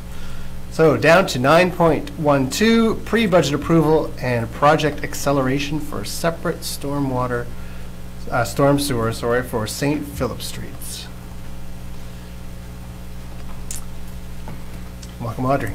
Good evening, everyone. So this evening, as part of the 2022-23 Exit 12A capital upgrades, Town Council did approve $2.268 million to upgrade the existing water main on St. Philip Street. And the size was going from a 6-inch main up to a 24-inch water main on that street. So we've been in the detailed design phase now for several months on this project, and we're just getting to the stage where we're seeing the impacts to the street. And of course, this water main upgrade is being used to provide the future BDA lands north of the 103 and give them sufficient capacity for the new booster station that's slotted to be built. During this design phase, we determined that the impacts on the street, in particular the wastewater infrastructure, was going to be fairly significant. And due to the congestion on the street, it would also have large impacts to all the residents in the water main replacement section. To minimize the infrastructure disruption and the impacts to residents and the overall cost of the project, staff took a look at our 10-year town wastewater capital budget, and we did determine that there is a project on that in future years in the separated storm sewer on St. Philip's work that was originally scheduled to happen in 2029-30. We'd like to accelerate that to this coming year, 2022-23 for the design phase, and 2023-24 for the construction phase. The overall budget for that entire project is approximately $2 million, and it would replace storm infrastructure along with upgrading the sanitary sewer on St. Philip Street. This project was already part of our larger 10-year program, and it would just mean accelerating it to an earlier stage in the process. To combine with the water upgrades and the stormwater and sanitary upgrades, this would commence immediately in the fall with the design phase, and construction would follow with a spring tender to try and get our best pricing possible. In order to do this, we are requesting that Council accelerate the 2029-30 wastewater capital project for separate storm sewers on St. Philip Street work at an estimated cost of $2 million net HST into the capital budget for 2022-23 and 2023-24. This would require Council to provide an unbudgeted 2022-23 and pre-budget 2023-24 approval for the design and construction of separate storm sewer St. Philip Street work at an estimated cost of $2 million net HST. The design that would happen in 2022-23, it has an estimated cost of $200,000, and the construction that would follow would have an estimated cost of approximately $1.8 million, both net HST.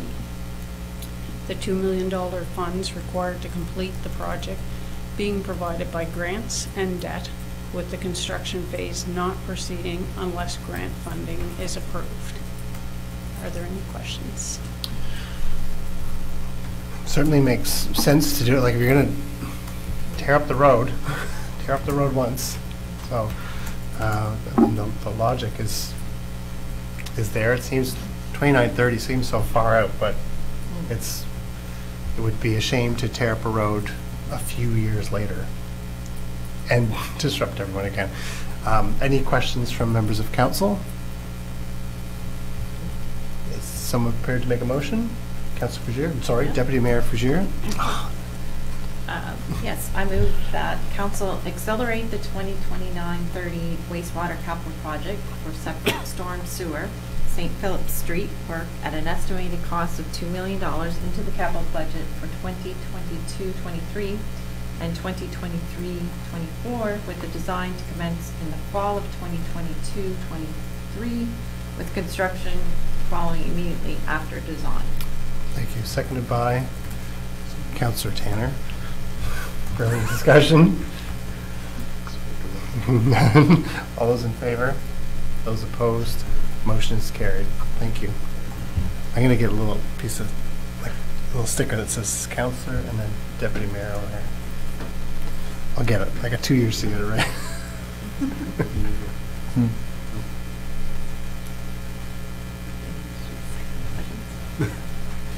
Oh, there's a second motion? I didn't see a second motion.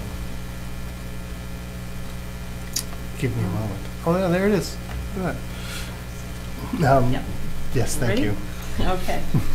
I move that council provide unbudgeted 2022-23 and pre-budget 2023-24 approval for the design and construction of separate storm sewer for St. Philip's Street work at an estimated cost of $2 million net HST, with design to commence in 2022-23, estimated at $200,000 net HST, and construction to follow immediately after design, with anticipated construction start in the 2023-24 year, estimated at $1,800,000 net HST, with the $2 million funds required to complete the project being provided by grants and debt, with construction phase not proceeding unless grant funding is approved. Thank you. Seconded by Councillor Tanner.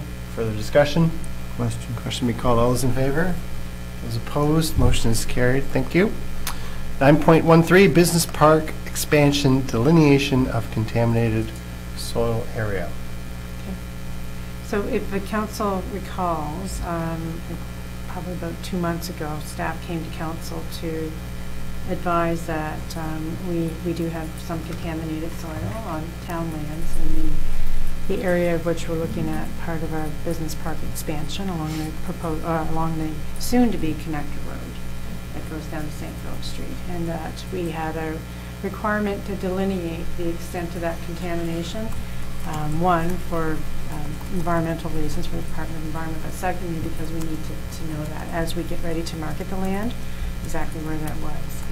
So we approved, or council approved, $54,000 to have that, the delineation, the test pits done, the testing, the soil analysis, and the reporting done on that work.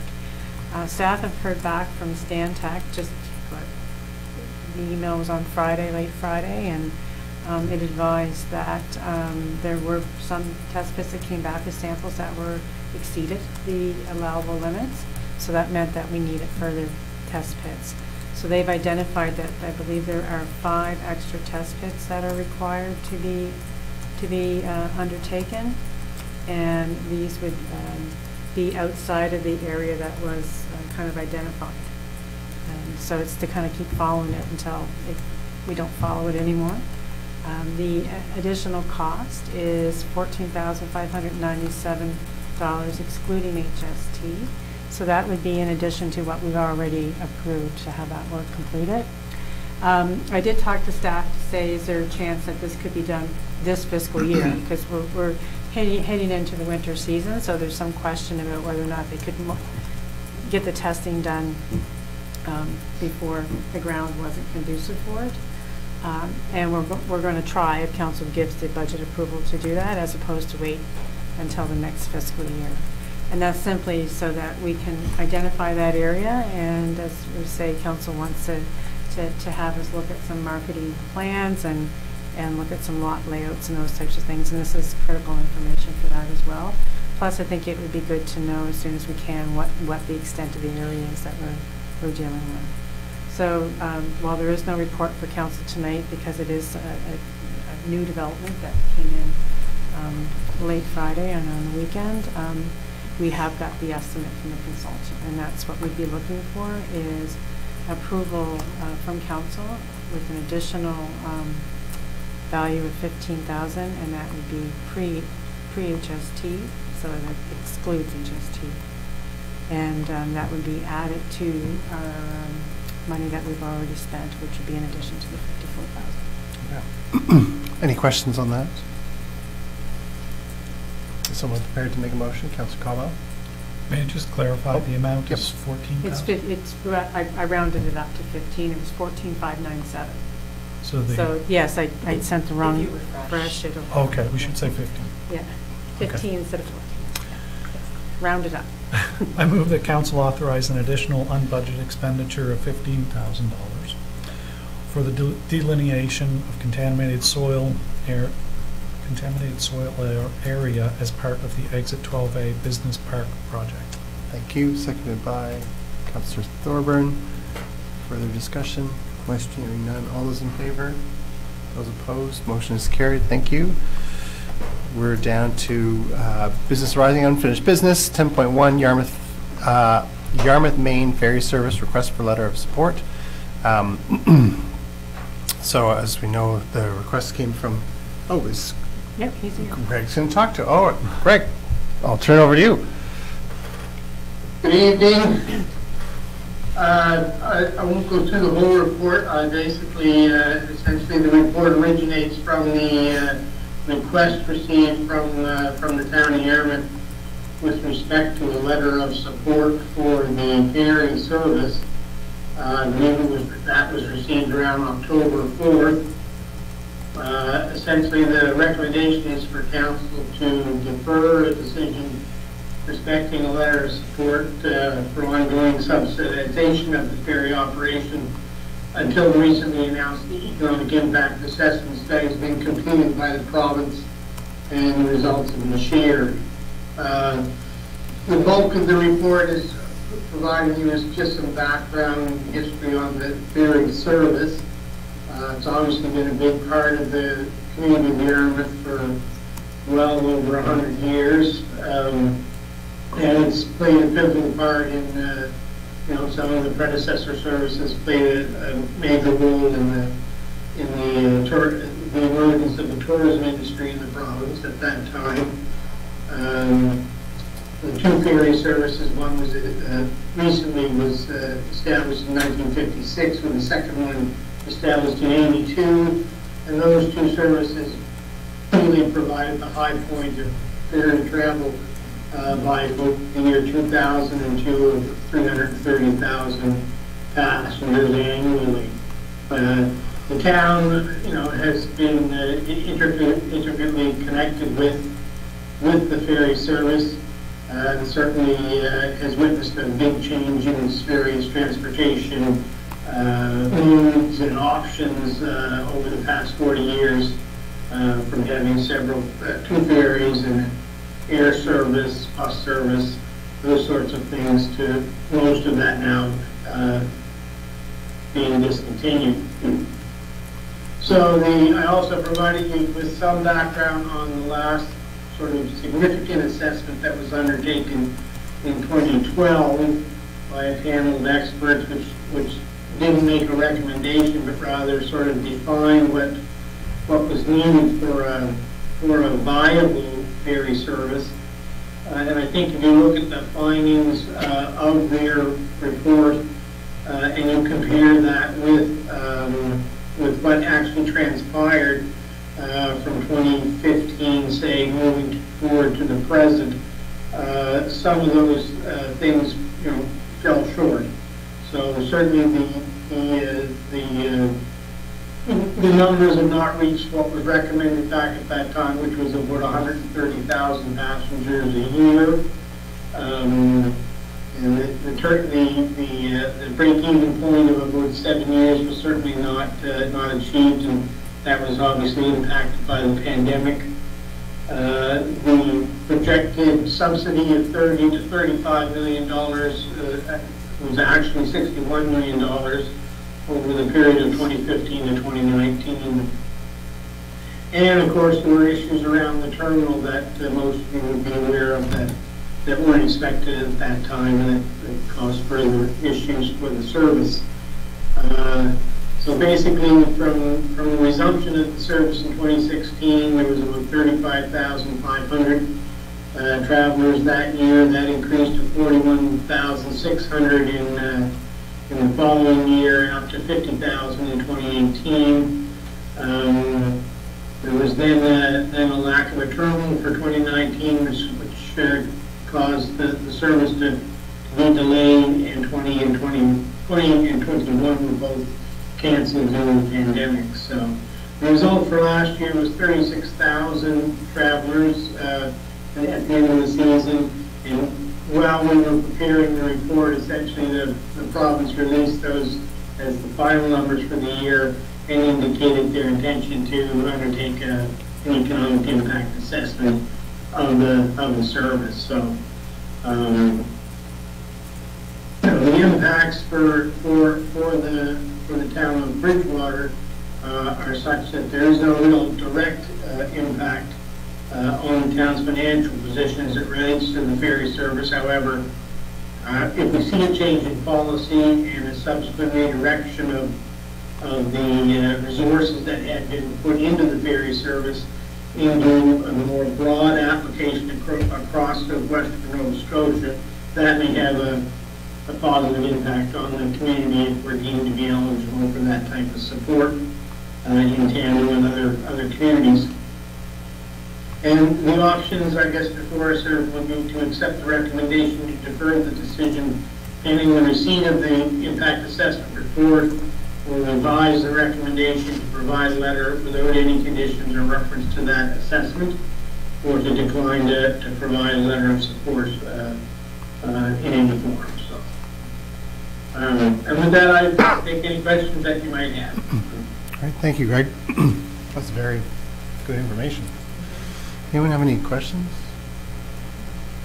I'm gonna say there was an article like 2 weeks ago in the paper, making what I thought was an assumption that when council said, we wanted to suggest to the province that they do an economic impact study, that particular outlet saw that as the town not supporting the ferry.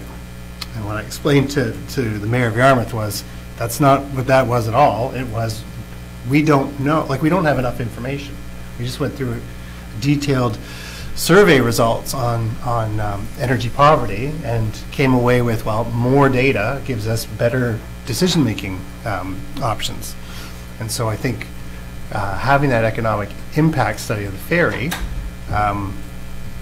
unless you're looking through a lens of determined to make sure it fails, which maybe that's part of what this article was trying to come away with, but I didn't think that was not the sense I got from Bridgewater Town Council. It was, we'd like to know what the ferry, the impact of the ferry. So anyway, now I just wanted to clarify that, because I did have a couple of our colleagues say, why don't you support the ferry? And I had to explain that is not at all anywhere close to what we said.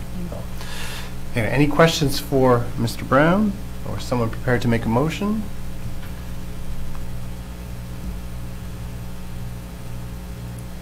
Oh, okay, Councillor McDonald. I've moved that, am I on the right one? Yeah.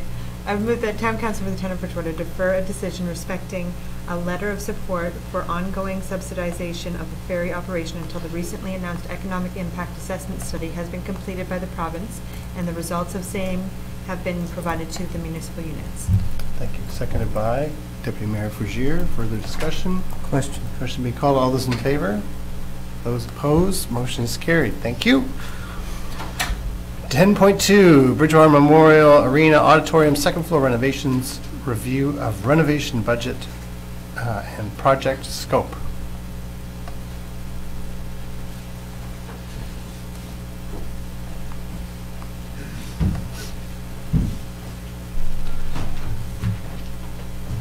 Oh, you don't often see a red town of Bridgewater shirt. That's I can see Councillor Thorburn taking a look like, oh, that's a sharp. I like it. That's a sharp shirt. Sharp looking shirt. Exactly. I made it easier when it comes to my wardrobe in the morning now, and I just bought 10 of them.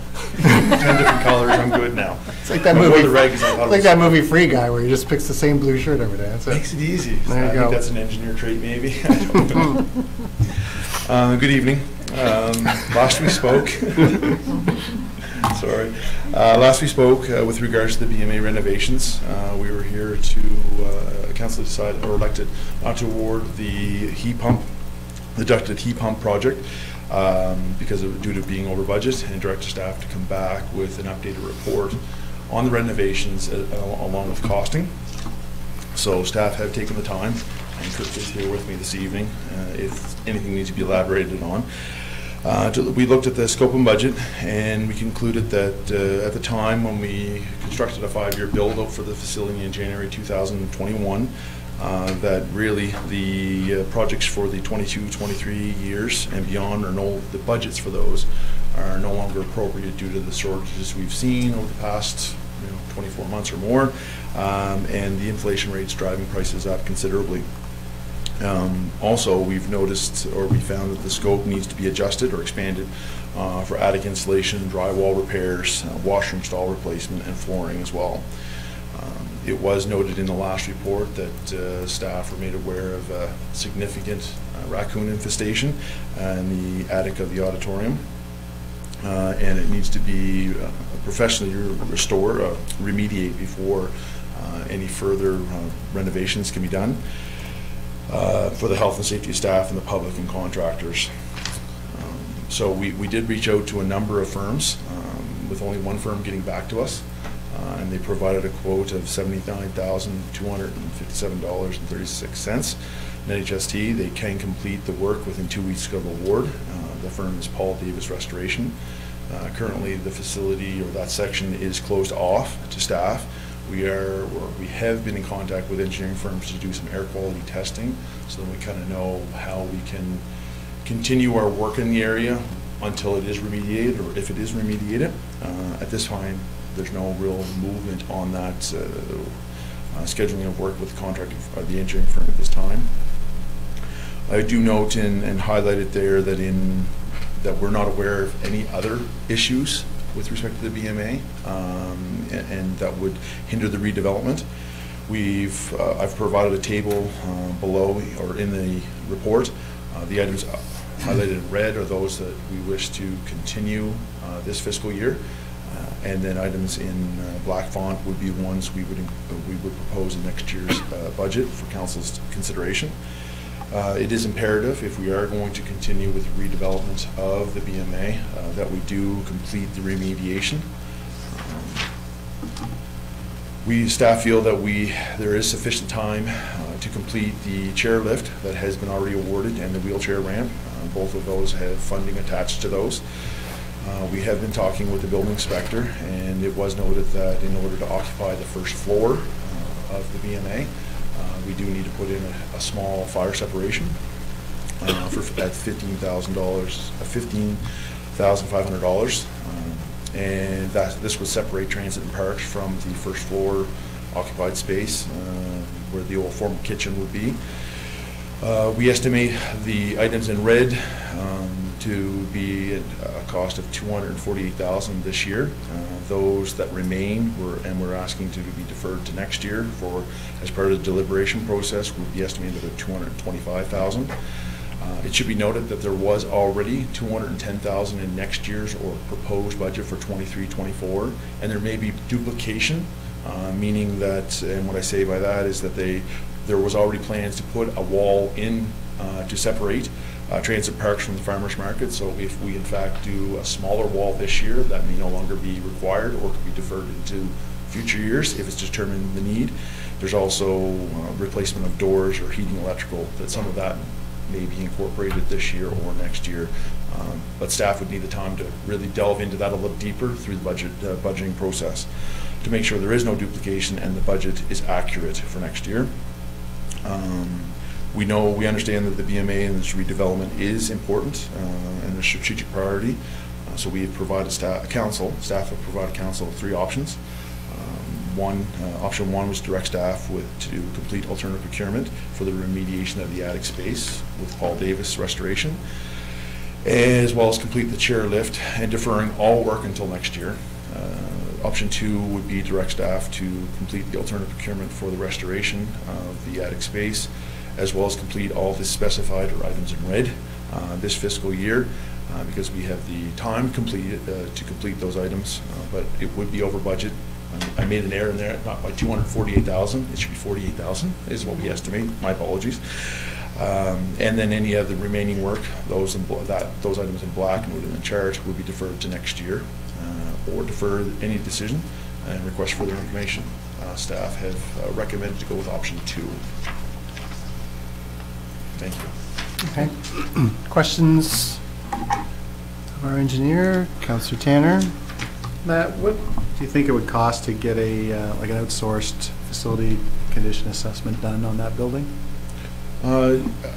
Based on my limited experience, and if we're focusing only on depending on how large the scope is, the entire facility or just the front part, normally those assessments run from in the tens of thousands, like 10 to 20,000. At this point, considering that we've opened up almost every crevice of the BMA so far in its renovations, the attic space is the last one, we'll say. I'm not sure if that would be a justified expense at this point. I'm not sure. I'm just to be concerned about we would spend money on assessment when we're pretty much, if we go with the restoration, we're going to see most of it. That's what's left. Right. I have a few questions. Sure. Can I keep Yes, you can. Have we looked at air quality and air handling systems in that facility, and given the mix of use? At this point, there is, as part of the, when we came with our first report for the ducted heated system, we declined that because it was only focusing on the mini split. As part of the 80,000s in this column, in the table here, we'd be looking at heating with an air exchanger as well for that part of the building only. Yeah, I guess I was looking at air quality, given that we're bringing large equipment in and out of there, that kind of thing, and running. I assume it's running to drive it into the facility, and where does that air go? And yeah. At this point, unless Kirk, if there's anything you can add to that, I know we are planning to install the fire separation, which should kind of eliminate most of that cross-contamination of the air, and incorporating the air exchanger and the heat pumps that were, I guess, planned in the budget. It should take care of that, but again, that is a valid concern. You noted reinstatement of washrooms. What does that mean? Like, in my recollection, there's not a whole lot of washrooms on that upper floor. If we're having social players there and so on, does that mean they have to go down the elevator if they need accessibility and use the lower level washrooms, or how does that work? Very good point. In one area that in discussions with Kirk and other staff, that the expanded scope seems to be doing more on the second floor for washrooms than maybe originally anticipated. So I'd like to have more of the conversation around that to say what was in scope before, I think, was doing the bare minimum with respect to having accessible washrooms, gender neutral, and what's in the budget now could be a little bit more elaborate. And that's where I would need to take some time to delve into that a little bit more. Okay. So what we've tried to provide is kind of a worst case on that one. I don't know if Kirk, I apologize going back and forth looking at you, Kirk, you're out of camera, but is there anything in terms of the washrooms that you can add on that one? There's 2 existing washrooms up there, multi-stall. Right. There was a male and female. Yeah. 2 or 3 stall each. And the social players have requested that they become gender neutral. Right. So if we do that, then that's the same cost, not much more to change the stall to removing the urinals and washrooms. But isn't there a ratio requirement based on attendance? Like if there's 150 people up there, you have to have X amount of washrooms per 8 people or something? Like, I don't know what the ratio is, but you guys, yeah. Sort of. Building code does. Yeah. Yeah. So we would know that, or we would have that in our plan. But but the extent of the renovations, I guess, where I was focused on, well, we'll have the required per code. How well we renovate those areas initially could impact the budget that I'm suggesting, which is, I guess, at this point, I'm suggesting a higher budget that may be required, and that's where I'd like time to review that for the 23-24 budget year to kind of possibly scale back some of those renovations if we're just looking at occupancy, and then maybe deferring future upgrades to other years if subject to funding and things like that. Okay. You noted, sorry, you noted electrical upgrades. Do we know what the social players lighting systems and that kind of thing are going to require, and do we have that? Like, is that all in the plan? You know, I don't know. That I don't know, to be Okay. honest with you. Okay. I don't have the, I wasn't part of the original. Okay. Sorry, Kirk. Here comes Kirk. I wasn't part of the original discussions or with the social players. Right. They have provided us with a rough idea of what they're looking for. Okay. I haven't gone into detail to figure out exactly where they want certain plugs and the lighting, but we have a rough idea of Okay. capacities. So, but the electrical upgrade line item covers all of that off? Yeah, Okay. mostly would be lighting and panel upgrades, but Okay. it does include Right. their portions as well. And then there's also, my last one, there's also a note about exterior renos, siding and windows. That hasn't been done as of yet, correct? To the level that I think is probably referred to? No, I believe that's in the 23-24 budget. Yeah, so that was a prior 90,000, report. Yeah, it was but their 24-25 5-year. Yeah. We have completed the siding around a portion of the building thus far. But there is 90,000 for more energy upgrades for siding and windows in the 24-25 budget. I guess my fear in asking all these questions is that every time we kind of turn around, the numbers go up and up and up, and I'm very fearful that I'm going to, in essence, make a decision that's going to saddle a future council with, in order to get the project to completion. And we really don't know those future numbers, and at least from everything I've seen, I don't have confidence that we know those future numbers, and that's why I'm asking those questions. So, thank you. Can I say one? Yep. With the siding, we do have materials on hand to do the entire back this winter. That was our winter project. We do have enough materials to do, if you've noticed, we've done the lower right half of the front. The siding, we do have enough materials to do the lower left half. We haven't done that because of the windows. Gotcha. Didn't want to cover up the windows and then have to redo them later. But we did do the right half because of the wheelchair ramp. We had to fix the siding before we put the ramp on. So, by the end of the winter, it will go better. Gotcha. And we'll save some of that future budget money. Your questions were good. Yeah. Deputy Mayor Fisher. Just thinking of energy, has the building ever gone an energy audit? I don't know if it's applicable or if, there's different, and I don't know where we're in municipal government, if it would apply for different funding rebates we E1, can. but I think it probably be more incorporated into the renovation as opposed to an audit, right? Yeah.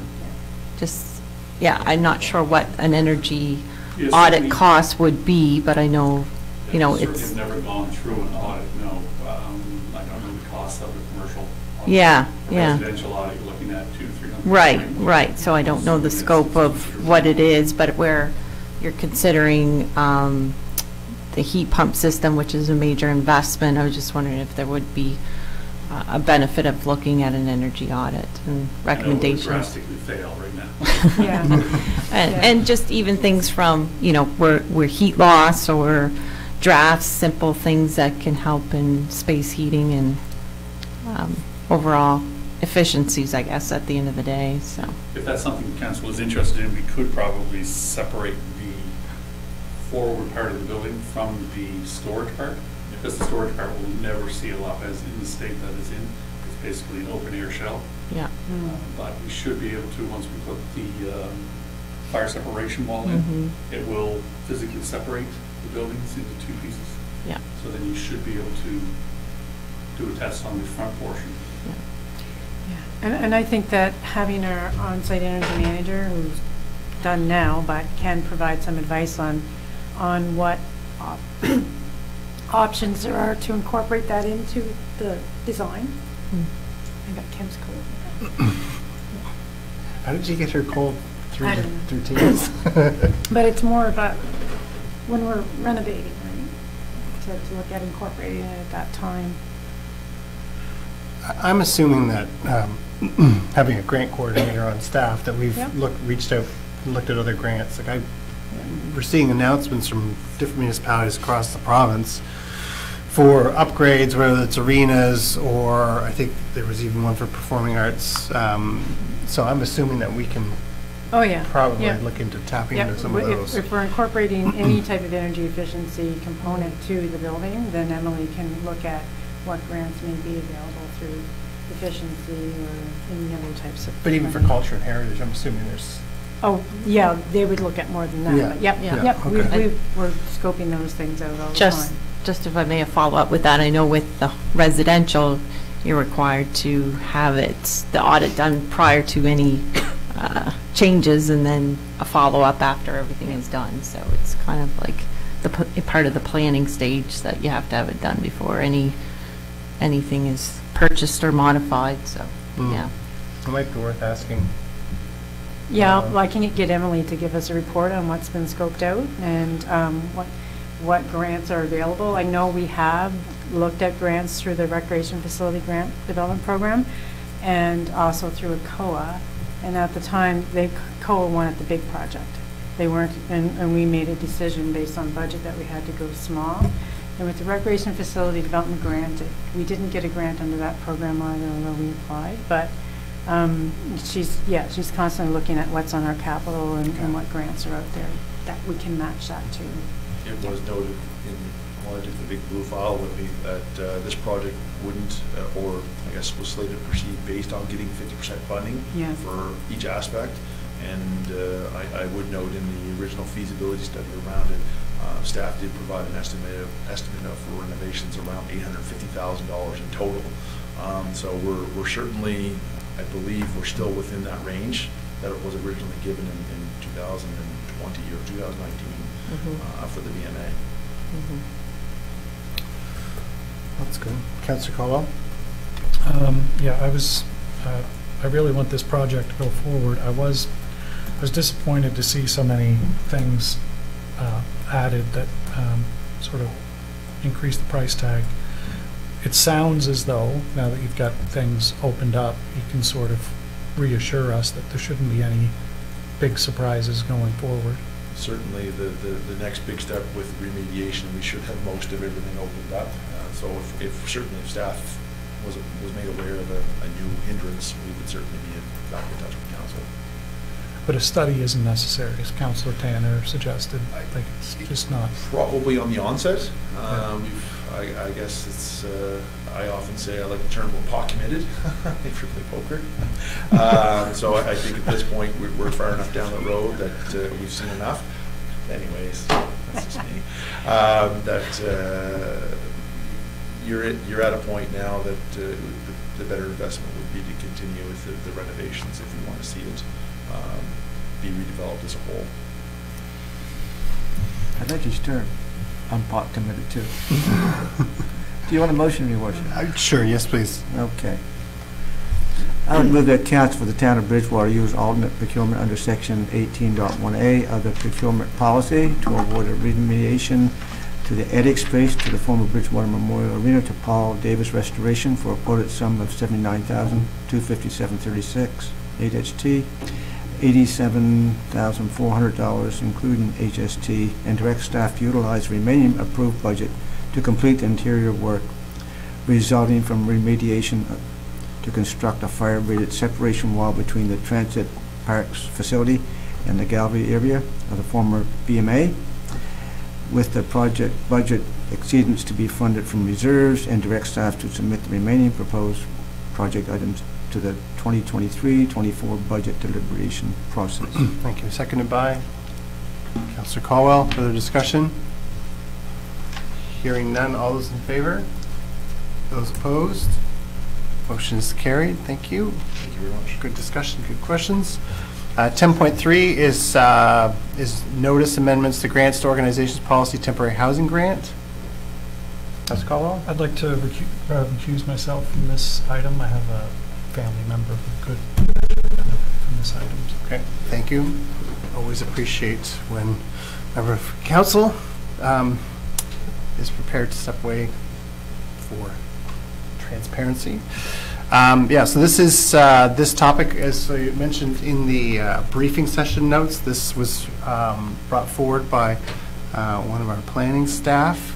And so, as we are normally doing, we're giving notice. I don't know if you had anything to add. No, it's just notice to consider a grant program that would look at funding for temporary or tiny shelters, whether temporary or permanent. And the details of the grant program would be discussed at our next council meeting, November 28th. Is that correct? Yep. Yep. Yeah, and this document is online, so I would encourage the public, if they have any questions or comments on this, that they reach out to member of council, and if we don't have the answer, we can reach out to staff and get that. And again, in 2 weeks' time, this will be on the agenda for us to discuss more formally. Someone prepared to make a motion? Councillor Tanner. I move the Town Council for the Town of Bridgewater give notice pursuant to Section 48 of the Municipal Government Act that at the November 28, 2022 Council meeting, amendments to Policy 77 grants to organizations will be considered to enable the provision of grants for tiny shelters with specific criteria. Thank you. Seconded by Deputy Mayor Frugier. Further discussion? Hearing none. All those in favor? Those opposed? Motion is carried. Thank you. We will welcome back Councillor Caldwell. Our next item is the 2023 South Shore Sustainability Summit. Yes. So this is provides a bit more clarity with respects to a request that council received a bit ago from an individual, Casey. Casey, council. Well, I think it was not in the council. Not in the council. Casey Dawn, yes. Yeah. And essentially what is being asked of the municipality is whether the municipality is interested in registering to participate in a climate summit. What would be, District of Lunenburg would be the lead municipality, and they've already indicated their commitment to that. And then what, if the town were to participate, the cost would be $1,900, and what the town would receive for that is the ability to participate in a workshop where we would get together with the 3 or 4 other participating municipalities, and you can see the deliverables there are really about climate risk and opportunities for collaboration, look at future partnerships that might be possible, develop a work plan, create the agenda for a climate summit, which would be a public event, and then look at our remote policies and procedures. And then we would be able to participate in the climate summit. In fact, we'd be a presenter in the summit, where the municipal units would present what concerns and initiatives they have and are working on. And then lastly, a final a partnership agreement workshop, which would be workshop number 3, where we would work with the partner municipalities to look at a draft partnering agreement, look at our asset management policies. There's a number of deliverables within that, and then a wrap-up workshop. So at this point, I am aware that the District of Lunenburg has made their commitment. The town of Mahone Bay, I believe, is also participating. At the time I made the request, the District of Chester had not indicated that they were participating, and the town of Lunenburg hadn't at the time either. Now, whether or not that's changed, I'm not too sure, but this is what's being asked of the municipality, and what we have is and they're ready to move on this, and they want to have a meeting as early as this week with staff to kind of work out the details. Okay. So do you need a motion from council, or is this just... No, I would need operational? council to say that you wish to participate and register, knowing the fee is $1,900 to do so. And then that it's more than staff would be involved in this, council would be involved, the councils would be involved in this as well. Right, so the summit is for staff and council. Exactly, yeah. Okay, that was my question. Yeah. Okay. Any questions on it, Councillor Caldwell? So does staff have a recommendation regarding this? We haven't discussed it at the management team. We know that this is something that's being proposed. We also know that our neighboring municipality just recently came out with their climate action plan, I believe it is. Yep. And there are a number of initiatives that do kind of rely on the town of Bridgewater, like transit and those types of things. So working with neighboring municipalities to look at where there may be opportunities to partner does make sense to do. Whether or not we need this program to do that, I think that they're offering to facilitate that and involve the community in that. So for $1,900, it's a it's a fairly good offering. I like the mix of staff and council. Yeah, and the mix of that, and also you have an external body coming in to help facilitate those discussions. It wasn't something that was on our radar screen as a priority, but we do know that it's going to be hard for one unit to move ahead with any initiative in isolation of the other. So is my math right that this is like $100,000? They have funding through FCM to do this. So the organization, I didn't do the math on it, but I know that. You're close. Yeah. Okay. That was my question. The funding there seemed to be quite a bit of funding. My first thought was that the result would be a free summit because the funding was so high. I think there needs to be municipal contributions. But it kind of reminded me of the MIT REAP, where even though there was a significant provincial and federal contribution, the difference between having participants have kind of skin in the game and those who didn't, the turnover for the ones that did not have to pay was, well, there was turnover, and there was no turnover on the participants who did have to pay. So perhaps that's what they're looking at. I don't know. Councilor Thorburn. Yeah, I see you can use your gas tax fund, so really it's no direct cost to the town for doing that. We can, we can. I see that. Yep, or we could just use either way. I'm just saying. Yeah. It's going to be used. It doesn't cost you anything. Yeah. Is someone prepared to make a motion, or do you have another question, Councilor Caldwell? One more question. Yeah. It refers to the lead municipality. Yeah. Who's the lead? District of Lunenburg. Okay. They've already put that forth, that they would be the lead. Okay. What is council's wish? Councilor Caldwell? A motion? Yes, sir. I move that council for the town of Bridgewater approve participation in the 2023 South Shore Sustainability Summit, along with the associated expenditure of $1,900. Thank you. Seconded by Deputy Mayor Fougere.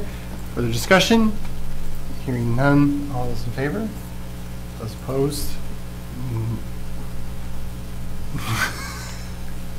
Were you in favor or Yes, opposed? I was in favor. Okay. Yes. Yeah. Okay. Motion is carried. Did I miss the date? There's not a date set yet. It hasn't been set yet. Next year. Yeah. Well, we missed we're meeting Thursday to plan that But stuff. I think when she was here, I think she said spring, right? Yeah, it's in the spring of 23. She did. Okay. I think there are dates in there for months, right? Yeah, I saw that. Starts in close out. August. Yeah, ends. 23, wasn't it? Yeah, the partnering. Well, the Climate Summit public event, it says in April. So I don't know, but they're running these in other areas of the country too. 5 in total, I think. Yeah, so maybe they're all supposed to be done in around April. Yeah. Just my first thought was, some people think spring and then they immediately go to March break, which is still in the winter. But don't do it in March break because you'll have low participation. It just says the program must be completed by November 2023. Okay. So we'll see. Okay. Moving on, we have our last item before we have an in-camera meeting after, and that is for the community navigator position. I'll turn it over to Patrick. All right, thank you. So the report before council tonight is based on a request from council to consider the future and scope of the community navigator position that we have in place this year as a pilot project. So just to refresh everyone's memory, in late 2021, council approved a pilot community navigator / museum administrator position for the town. The position was initiated as a hybrid position with approximately 50% of the time going to community navigator duties, 35% to museum administration, and roughly 15% to Town of Bridgewater special events planning, which included Canada Day and music on the riverbank. The funding for that position came from a combination of the Nova Scotia Community Works Program, which contributed roughly 50%, the existing museum administration staffing allocation, and the existing town summer events staff funding, which is roughly $10,000. So the funding for the pilot program runs through the end of the current fiscal year, at which time the pilot project community navigator and museum administrator position would be scheduled to end. So with an eye toward the future of that position, and specifically the community navigator role, over the past 10 months, the staff member assigned to this position has worked on a wide range of community engagement and new resident-specific projects. The staff member has presented 2 reports to council in March and September that specifically focused on community navigator activities to kind of loop council in on the amount of uptake and interest and the engagement that position has had with the community. The most recent report outlined in detail the volume of the community navigator-specific tasks and requests that have been handled by the position during the first 10 months of the pilot project. Some of the key indicators coming out of that report included that nearly 200 new and prospective residents had been engaged since the role began. Contacts of prospective residents have come not just from elsewhere in Nova Scotia or Canada, but around the world, including Ukraine, Brazil, Mexico, Ireland, and India. The pilot project staff member has also had one-on-one engagement with just shy of 100 new residents who are already in Bridgewater and who contacted the community navigator through the Bridgewater website's web portal, reached out by email, phone, or through initial contact at Des Brisé Museum. That's often the first point of contact for folks who settle in the community. The staff member has worked closely with NSHA and members of Town Council on physician recruitment and community tours as well. They also participated in the NSHA's Rural Week program with Dal medical students. And they've nurtured some close collaboration and events and outreach with the South Shore Multicultural Association and our own internal event in September that was organized at the high level by community development, but was focused on welcoming newcomers to the community.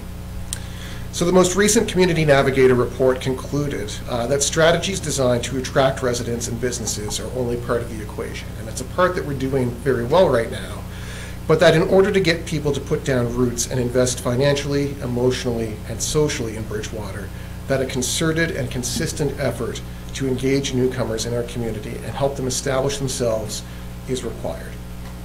So with council acknowledging the last report that there was a significant impact seen from the community navigator role in just a part-time capacity, staff have prepared a detailed scope of work for what a full-time community navigator position would look like. And that scope of work is attached to this report as Appendix A. I won't go through the details of that, but if you have any questions, we're certainly happy to answer them. So with all that having been said, staff have prepared a number of options for council to consider as it contemplates the future of the community navigator pilot position. Option number 1, and this is the staff recommended option, is that council authorize pre-budget approval for the creation of a new full-time permanent community navigator position that would fall under the admin department and report to the communications manager. That would effectively separate out museum administrative duties and summer events coordination from that position. Those would be 2 separate things, so the role would focus solely on community navigator related activities. The estimated cost for that new position, including salary, benefits, and other ancillaries, is approximately $65,000. In this scenario, the museum would retain its existing allocation for museum administration and would use that to staff up accordingly. Also in this scenario, the existing allocation of $10,000 for the summer events coordinator would be used to hire a separate term employee, as the town has historically traditionally done, to coordinate summer events. Option 2 for council would be to separate the community navigator position only from museum administrative duties and essentially retain the summer events coordination portion of it as part of the community navigator role. The benefit to council is that instead of $65,000, we would essentially be taking the $10,000 that we allocate for a summer events coordinator each year and putting that towards the cost of the community navigator position. The downside and the concern that I think staff have in looking at this is that the summer events coordinator tends to ramp up its activities in the spring and through the summer.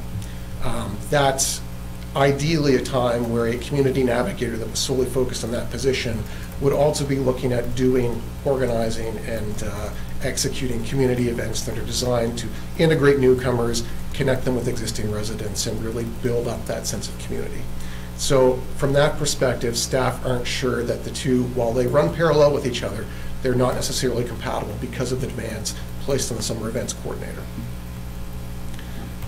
Option 3 for council would be to approve the change from pilot project to full-time permanent status of the current museum administrator / community navigator position. So essentially option 3 is to carry on what we have in place now. Now, there is also a pre-budget approval required there because the current project that we have, the current position, is partially funded by Nova Scotia Community Works to the tune of about $25,000. So if council wishes to continue as we are now, which is 50% community navigator, 35% museum administrator, and 15% events coordinator, council would still have to authorize a pre-budget expenditure of $25,000 to offset what we had previously received from Nova Scotia Community Works. The fourth option for council, which you may choose, is to simply let the community navigator pilot project expire at the end of the current contract, which is March 31st, 2023. And the fifth option, of course, is that council could request more information or choose your own adventure and give different direction entirely. So with all that having been said, staff are looking for direction from council tonight in terms of how it wishes to proceed with the Community Navigator pilot program going forward. Thank you. Councillor Caldwell. If we choose option 1, for example, Yeah. what would happen to the 35% that is now going dedicated to the museum? So that is already in the museum's budget, as you know, and it would be reallocated among existing part-time staff there to provide the museum administrative support that's required. Okay, so in reality, on the ground, nothing changes at the museum. That's just correct. Somebody else is filling those hours. That's correct. Okay. And my second question was how common or unusual is it to have this position in a municipality of our size? Off the top of my head, I can't recall how many others are in service in Nova Scotia. I believe there may be one in the northern half of the province. It would certainly be somewhat unique, yes. Okay. Yeah, cutting edge, if you will. Other questions? I know I speak for Councillor Tanner and Deputy Mayor Fougere, that this position is in the, when we get an email that there's a physician coming and needing a tour, it is usually, okay, which one of the three of us can, or it could be any one of the 7 of us really, who can give this physician the tour. I mean, we can just face it, Cheryl gives the best tour, but the issue becomes that you now have 3 different tours or 7 different styles of tours. There's no person anchoring that position. And so when we originally talked about the community navigator position, having one person as that point of contact, it becomes consistent and they can follow up, build that relationship with our physician recruiter, because like I said, we've each given at least a half dozen tours, I think, over the last couple of years. But that's 3 different people. So I think that consistency would lead to I mean, we've had some big successes with physician recruitment, but we're getting more tours. But I think it would lead to more success if it was one point person that could work with, in this case, Patty at Health, and that's just for physician recruitment.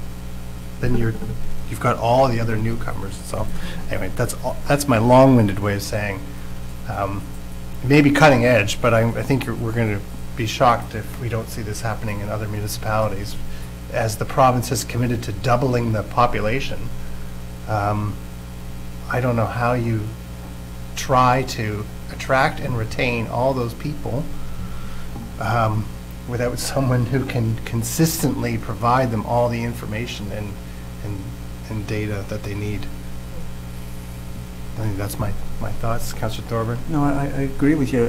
We used to have, at one time, what we used to call the welcome wagon. Somebody moved to town, somebody would look after it, but I don't think, since I've been on council, that it's ever been activated. I see it listed somewhere, but I never see much going on, and I think we missed a big opportunity, and with the 100 people that was interviewed this year and the information that this one person can provide, I think we'd be ill-advised not to have leading-edge technology and the ability to interact with new residents and existing residents to provide information to make them better feel part of the community. So that's why I think this is important, and I would support this motion. I highly believe in this vision and this role, and I'll be happy to make the motion if you'd like. Perfect. I move that Council for the Town of Bridgewater authorize the pre-budget approval for the Community Navigator position to become a new full-time position in the town's administration department effective April 1, 2023, as presented in document 22-189. Wonderful. Seconded by Councillor Thorburn. He was just like waiting. He was waiting. Further discussion? Question being called. All those in favor? Those opposed? Motion is carried. Thank you. We have reached the end of our meeting. We have an in-camera meeting to discuss contract negotiations under that Section 22(2)(e) of the Municipal Government Act. We didn't really talk about the NSFM at the beginning of the meeting. So there were four of us that went to the NSFM. It was the first time we've had an in-person NSFM conference in a few years. Turnout was pretty good. I know that it's hard to kind of get back in the swing of things. I was thrilled that four of us went, and we kind of all split off and went to. I keep holding your microphone. I talk with my hands too much today.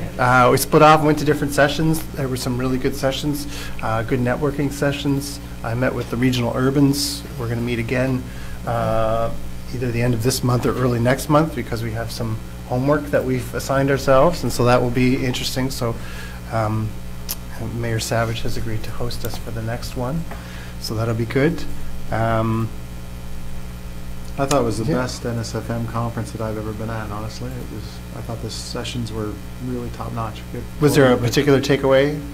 Well, the Premier being there and promising a few things was probably the biggest takeaway, thanks to you. Yeah, I don't want to take all the credit, but okay. But